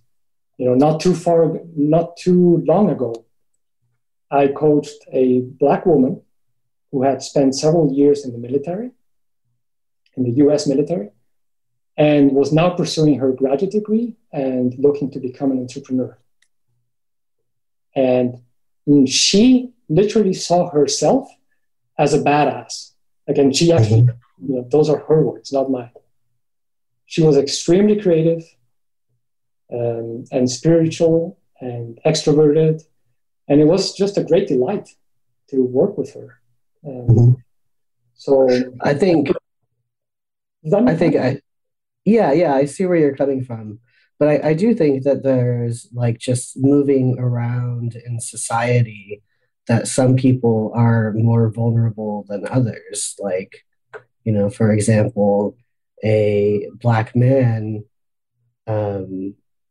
is much more likely to have negative interactions with the police than a white man, right? And that, I think, just that puts context into like maybe somebody's fears, for example. But I see what you're saying by really we're only as vulnerable as we make ourselves or think we are. And not everybody views themselves as vulnerable. But I think it is important to note that certain people are more vulnerable to, certain social treatment than others. I think that's what I wanted to say about that.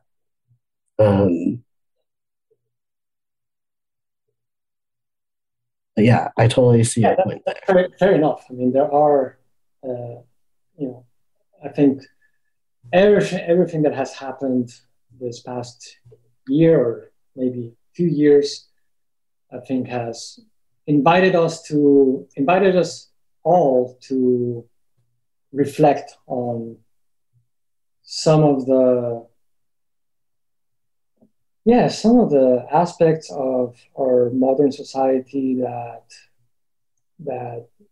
still merit adjustments, for sure.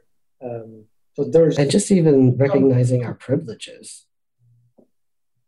Yeah,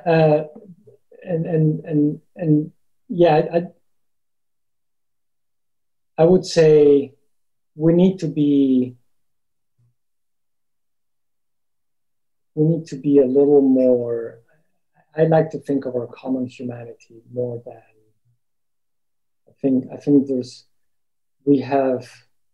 greater potential for us to cohere as a civilization when we start looking at human beings as human beings and not instead of categories. Because yes, there is suffering in the world. There's no doubt about that. There are 80 million people living in refugee camps, right, from all over the world. There's the steel worker in the Midwest who lost his job to automation, who struggles with addiction and has 3 mouths to feed and is living in a trailer park, and he's white, right? There's suffering there. We have to, so there's suffering in the world, absolutely. I think there are, I think that's as much as I would want to explore that subject for today, because it can go very, very deep. Yeah, no, for sure. Earlier you were talking about like potential structure in your sessions. What could a new client expect from like an initial session with you? Is there a structure to your sessions? Do you tend to be more directive or non-directive, or does it depend for you? Where do you fall on that? Well, the first formal session tends to be an intake. Mm-hmm. So the structure of that first session is usually an open exploration of the client's overall content. Some of the and again, because it's the intake itself is fairly integral. I try to understand the context with as much of a broad lens as I can. What are some of the most important people in your life right now? So some of the most important relationships. What are some of what do you do? Like, how do you spend your time? What brings you to coaching? Let's talk a little more about that. How do you see yourself? How do other people see you? So it's really an open exploration of where the client finds themselves, right? Right. And where do what they expect to get out of. What do they expect to get out of this? What would they like to get out of this? So that's kind of the first session, and it's usually 90 minutes long. It can run a bit longer. I've had clients with whom I had to do 2 intake sessions because there was just a lot there that they wanted to put on the table. So that's rare, though. It's usually one session is usually enough to get like a good picture of, okay, this is what we can work with. And subsequent sessions tend to be about an hour long, and there's usually a quick check-in. How are you? how have this past couple of weeks been for you? Anything new that came up for you, either in your life or as a result of the previous session, right? And then we look at, okay, if there was any practice that had been assigned, how did it go with the practice? Any new insight? Any struggle? Any breakdown? Any obstacles? Sometimes they haven't engaged with the practice at all. So okay, why not? Right? And usually there's something that emerges out of that check-in, right? That then provides enough fuel for that conversation. And so it goes, right? It's almost I always pick up where we left off. Yeah. Some continuity, and we keep building, right? So there's usually some kind of progression. And in terms of duration of programs, it really varies. Like right now, I'm involved with Coach UT, which is a program at the University of Texas for students at the university. And it's a group of coaches that have been hired by the university, by the Leadership and Ethics Institute at the university. And the program is structured in such a way that each student gets 5 sessions total. Right? So there's a little more rigidity there, but there was some trial and error at the beginning to see what the right number of sessions could be, because this is something that the university is offering students who work at the university as a perk. So it can't, it's not realistic to have each individual do, however many sessions they want and all that. So, but then with other clients, it can be more sessions. I like to leave it open, because if, to the extent that it's possible, let's start with maybe 6 sessions, see where we are at the end of the 6th session, and then we plan for the next phase if necessary, if you want to, all of that. I like that. Yeah. So I kind of have to be very flexible, because I tend to engage with very different populations and audiences. So I need to kind of, dance according to the music a little bit in that regard. In terms of non-directive or directive, it's a little bit of both, because I need to keep clients accountable, because this is their program, it's not mine. It's their development, right? So if they're not doing the practices, or if they're not showing up on time, or if they're not showing up at all for the session, or or if I assigned a reading or something and they're not engaging with it, I need to re-enroll them, right? There is sometimes in session the conversations, they can start deviating too much from the topic at hand, or sometimes they get stuck in a story, too much in the story, and then we start losing the substance. So I need to bring them back to the substance. So in that sense, there is some direction, but at the same time, there needs to be enough freedom for them to get in touch with their whatever is coming up for them in the moment.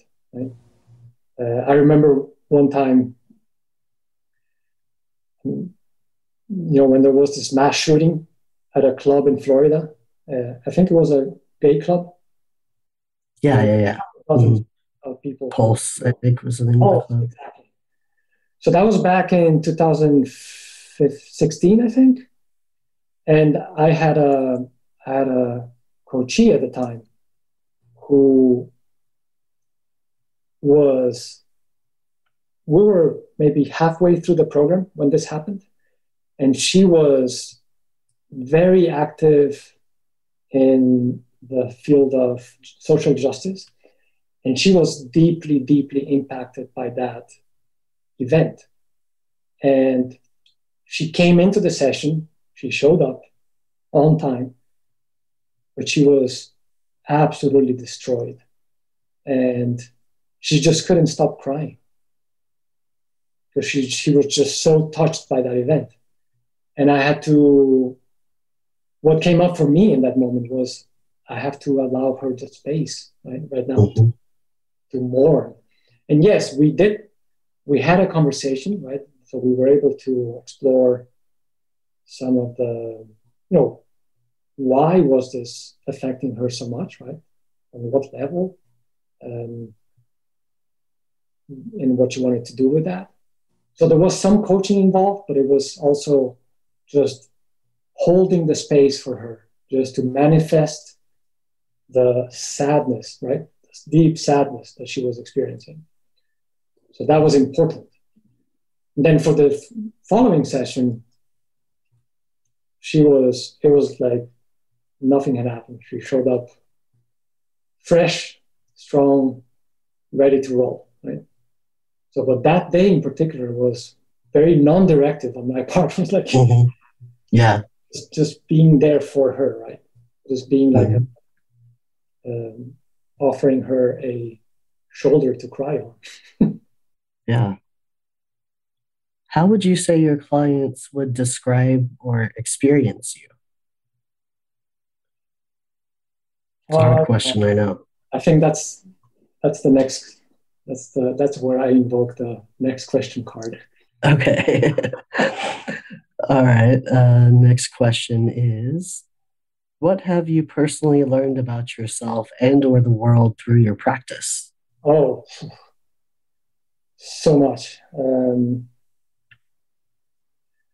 I would say one of the biggest thing is developing a greater capacity to be with opposites, or being with paradox, or being with ambiguity.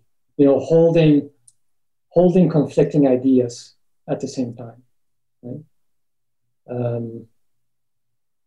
So I think that's a big one. That's a big one for me that has emerged and developed over, like recently, like the past 2 or 3 years, really. I did not have that capacity at all. For me, before I began my development as a coach, and before I before I started doing everything that I did the past few years, I was much more rigid in my views and my judgment, particularly my moral judgment. Much more strict about rules and structure, but more than anything, it was like much more of an either or mentality. And it's like, if A is right, B has to be wrong. There's no way that there's a partial truth in both, right? And now it's really much, radically different. In fact, the next book that I've already started working on is largely based on this, right? It's kind of what I've learned, right, in the last few years about being able to do that. And I think it's a really important. I think it's a really important capacity that we develop collectively, right? because with the kinds of polarizations that we see today, growing polarizations that we see in the extremes that we are seeing today, and we really need to get to a point where we're a little more capable of having our views, having our moral center, and acknowledging that no one is entirely good and no one is entirely bad, or no one is entirely correct and no one is entirely incorrect. Right. It's just Ken Wilber, actually, who I mentioned earlier, he has a saying, or it's one of his core principles, that everybody's right. Everybody's right. Or no one is entirely wrong. That's another way of looking at it. No one is entirely wrong. No one is entirely wrong. That doesn't mean that everyone is equally right. Like that. Always, like you can take some of the most polarizing or obnoxious characters, or the people that you consider the most obnoxious and polarizing characters, and if you're really honest and really, really compassionate, or a little bit compassionate, you're going to find some truth. You're going to find something about them that resonates with you, and that actually you may share. Coming back to the shadows, right? Like you can look at someone like Donald Trump and feel an instant or a natural aversion to the individual, and want to distance yourself as much as possible from him. Right? But if you really want to do a little bit of honest introspection, you're going to find something that connects you to him. There's something there. There's always something there. Even in the most extreme, because I think that's another trend that I'm seeing in our culture today, particularly in the US and in the Anglosphere in general. It's this desire to come across as pure, of being right about everything, or being on the right side of history. It's a very strong impulse. I mean, I get it. I can understand where it comes from, but it's leading us down a very dangerous path. And it's this absolute lack of capacity to look at yourself in the mirror. Like, just stop. Like, my invitation to people is this: like, just stop for a moment and look at yourself in the mirror and see if you can find something there that upsets you, at least a little bit, about yourself, right? And maybe that helps you understand why you're rejecting other people so passionately.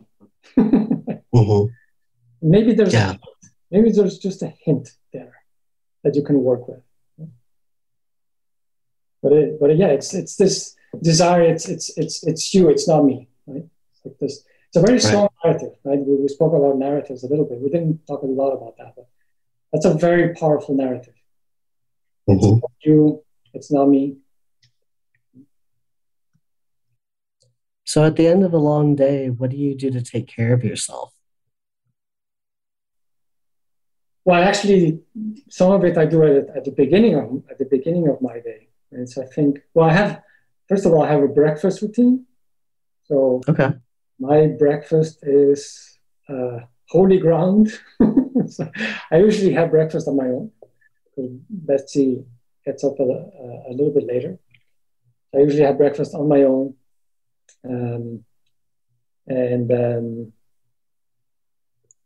Sometimes I just reflect on, the state of affairs, or the state of affairs in my life, or the state of affairs generally speaking. Sometimes I read something, or I catch up with something on YouTube on human development, or I love watching interviews.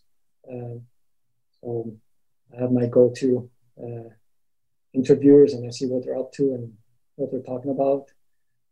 Cool. I'm just so curious about so many topics, so I like to use that time to try and find something interesting to learn about. So I usually go out for a run after breakfast. So that's my kind of morning routine. And then in terms of taking care of myself in general, I would say I try to eat a healthy diet. And it wasn't always the case. It's something that I started developing maybe in the last decade, more strongly so in the last 5 or 6 years. Just being more conscious of what I put into my body. And it's made a huge difference. And I'm more and more conscious about that, because I feel like there's so much stuff that I'm interested in and that I want to do. I want to coach, I want to write, I'll do all these things. I want to travel. First thing is I have to be healthy. I have to have good energy to be able to do all of that. The other aspect is the information diet. I think that's a big part, right? I think our information diet is killing us, just like fast food is killing us, right? So social media has become, not all of it, but a big part of it has become incredibly toxic. So toxic. So if you spend too many hours on social media a day, it's really like you're drinking poison straight out of the bottle. It's not good. So you need to modulate. What I do is I use social media very, very sporadically, and I'm very, very careful with that, because it's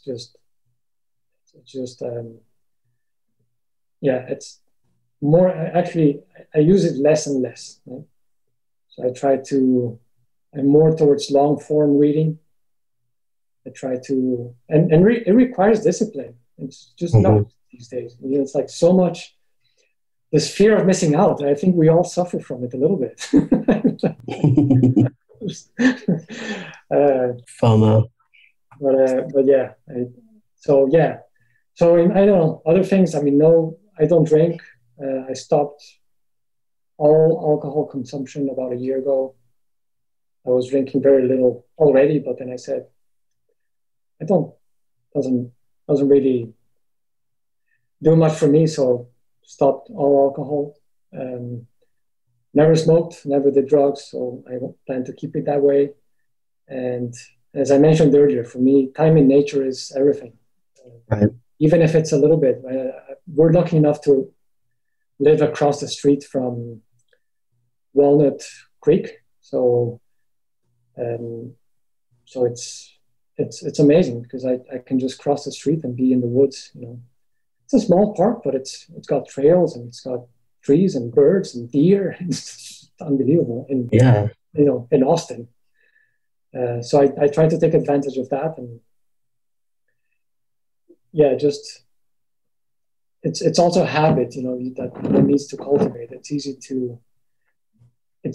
to let go and become lazy about that, but I think it's absolutely vital. In my case, I know it is absolutely critical for my health and well-being, and the way I can be present, for my clients and for my work, if I have those basic routines, Makes sense. How would you define happiness? Oof, that's a great topic.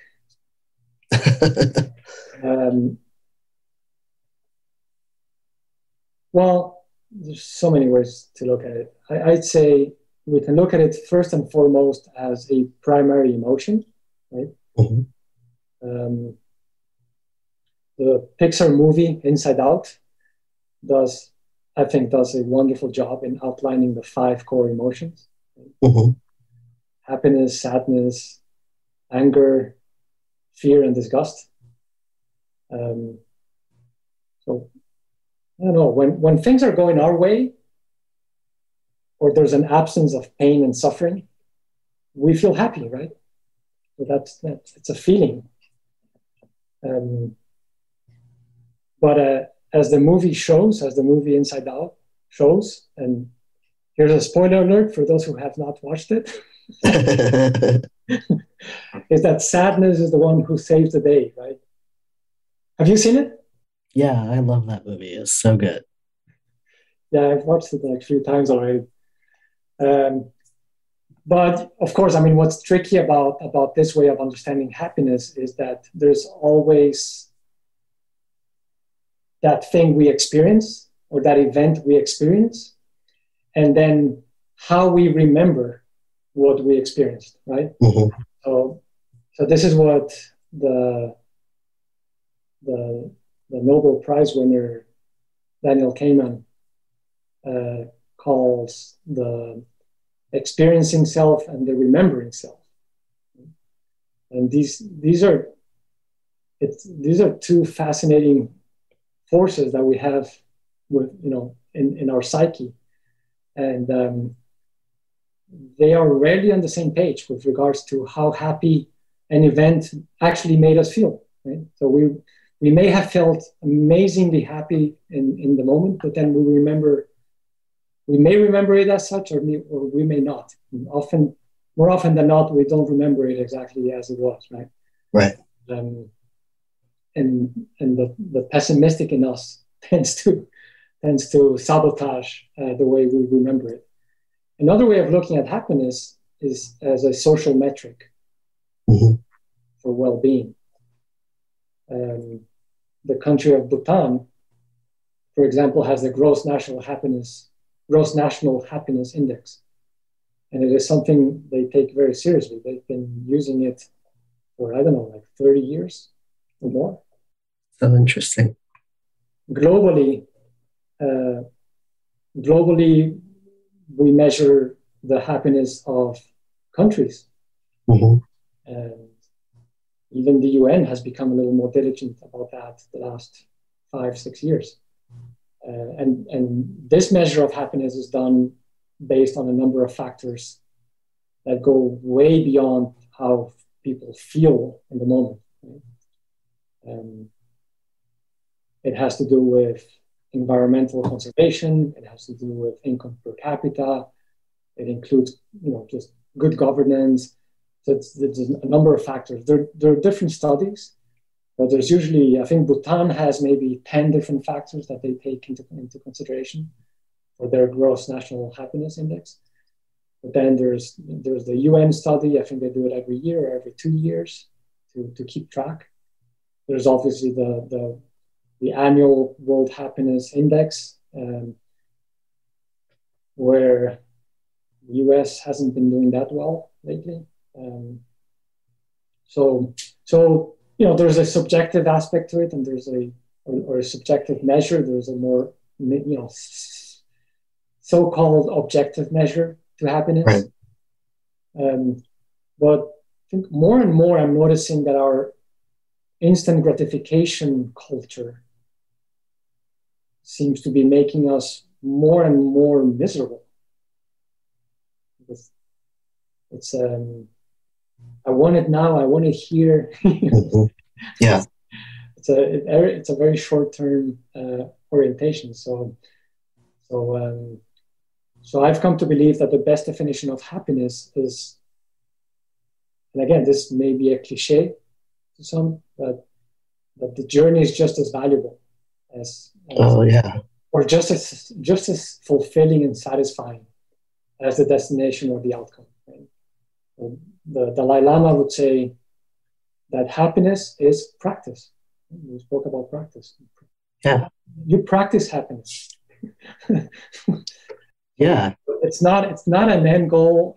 It's not some abstract ideal, for a country or for the world. It's you can practice happiness.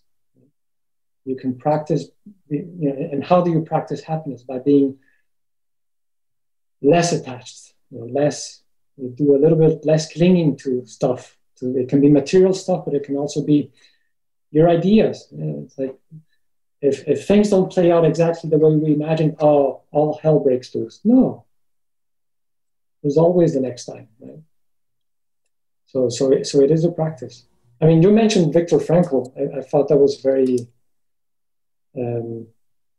we're connected there because I'm a huge fan of his work and him as a person. I think his contribution was amazing,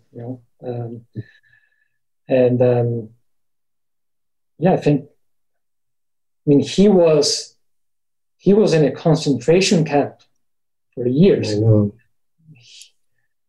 If you can have any excuse to be unhappy, that would make it, right? That would be a really good excuse to be. Unhappy is you feel very unhappy, right? To feel absolutely miserable. And he discovered that. Of course, and I'm not denying that there's external factors. We have all these, we have stressors in our environments that affect us. There's no way of denying that. But I think his story is amazing because, again, the stressors in his environment were some of the most extreme that have ever existed for any human being. And yet, out of that, emerged the concept of logotherapy and the search for meaning, or the will to meaning, right? He called it. Right. I think there's a lesson there. Yeah, a big one.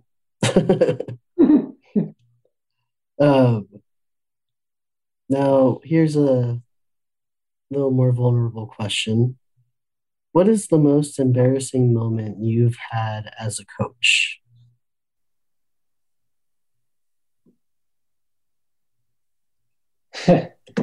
Yeah, well, there's one that's still, speaking of remembering self, there's one that I remember very, very clearly that's I'm still digesting, I think. It happened a couple of years ago.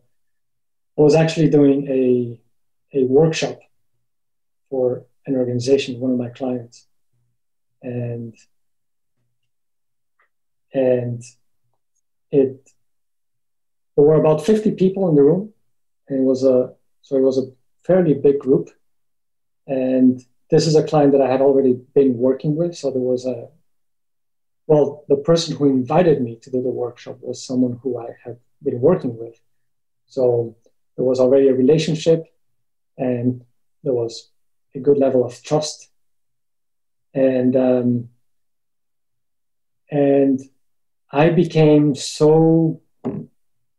I felt such a huge sense of responsibility.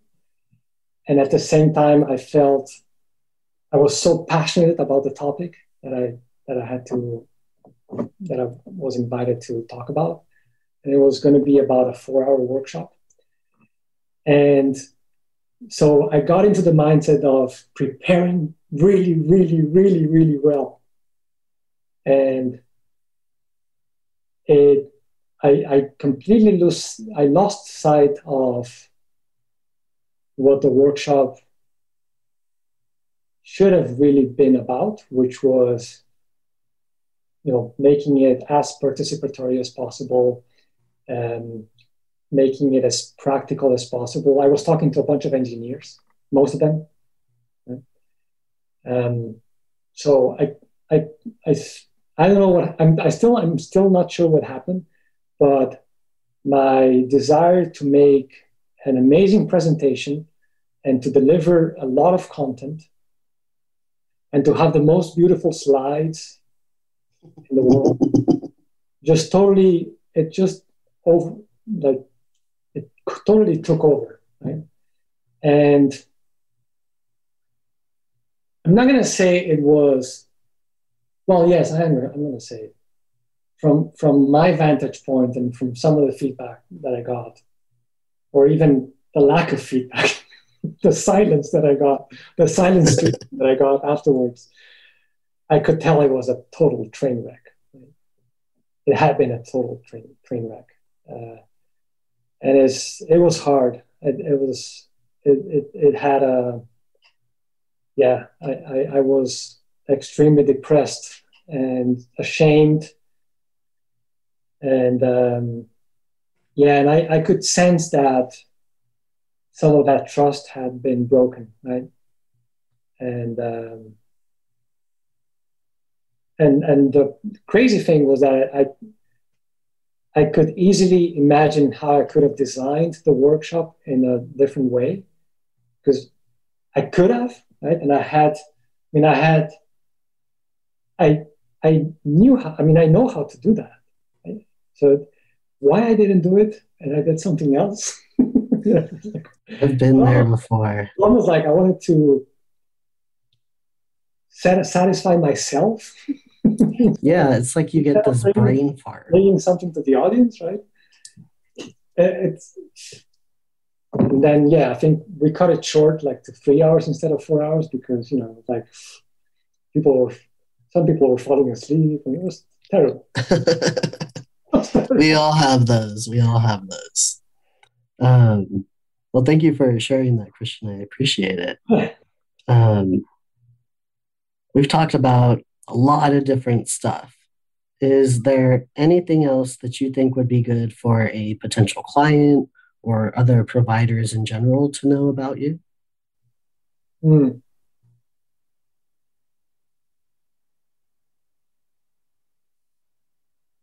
I can't think of anything, really. I think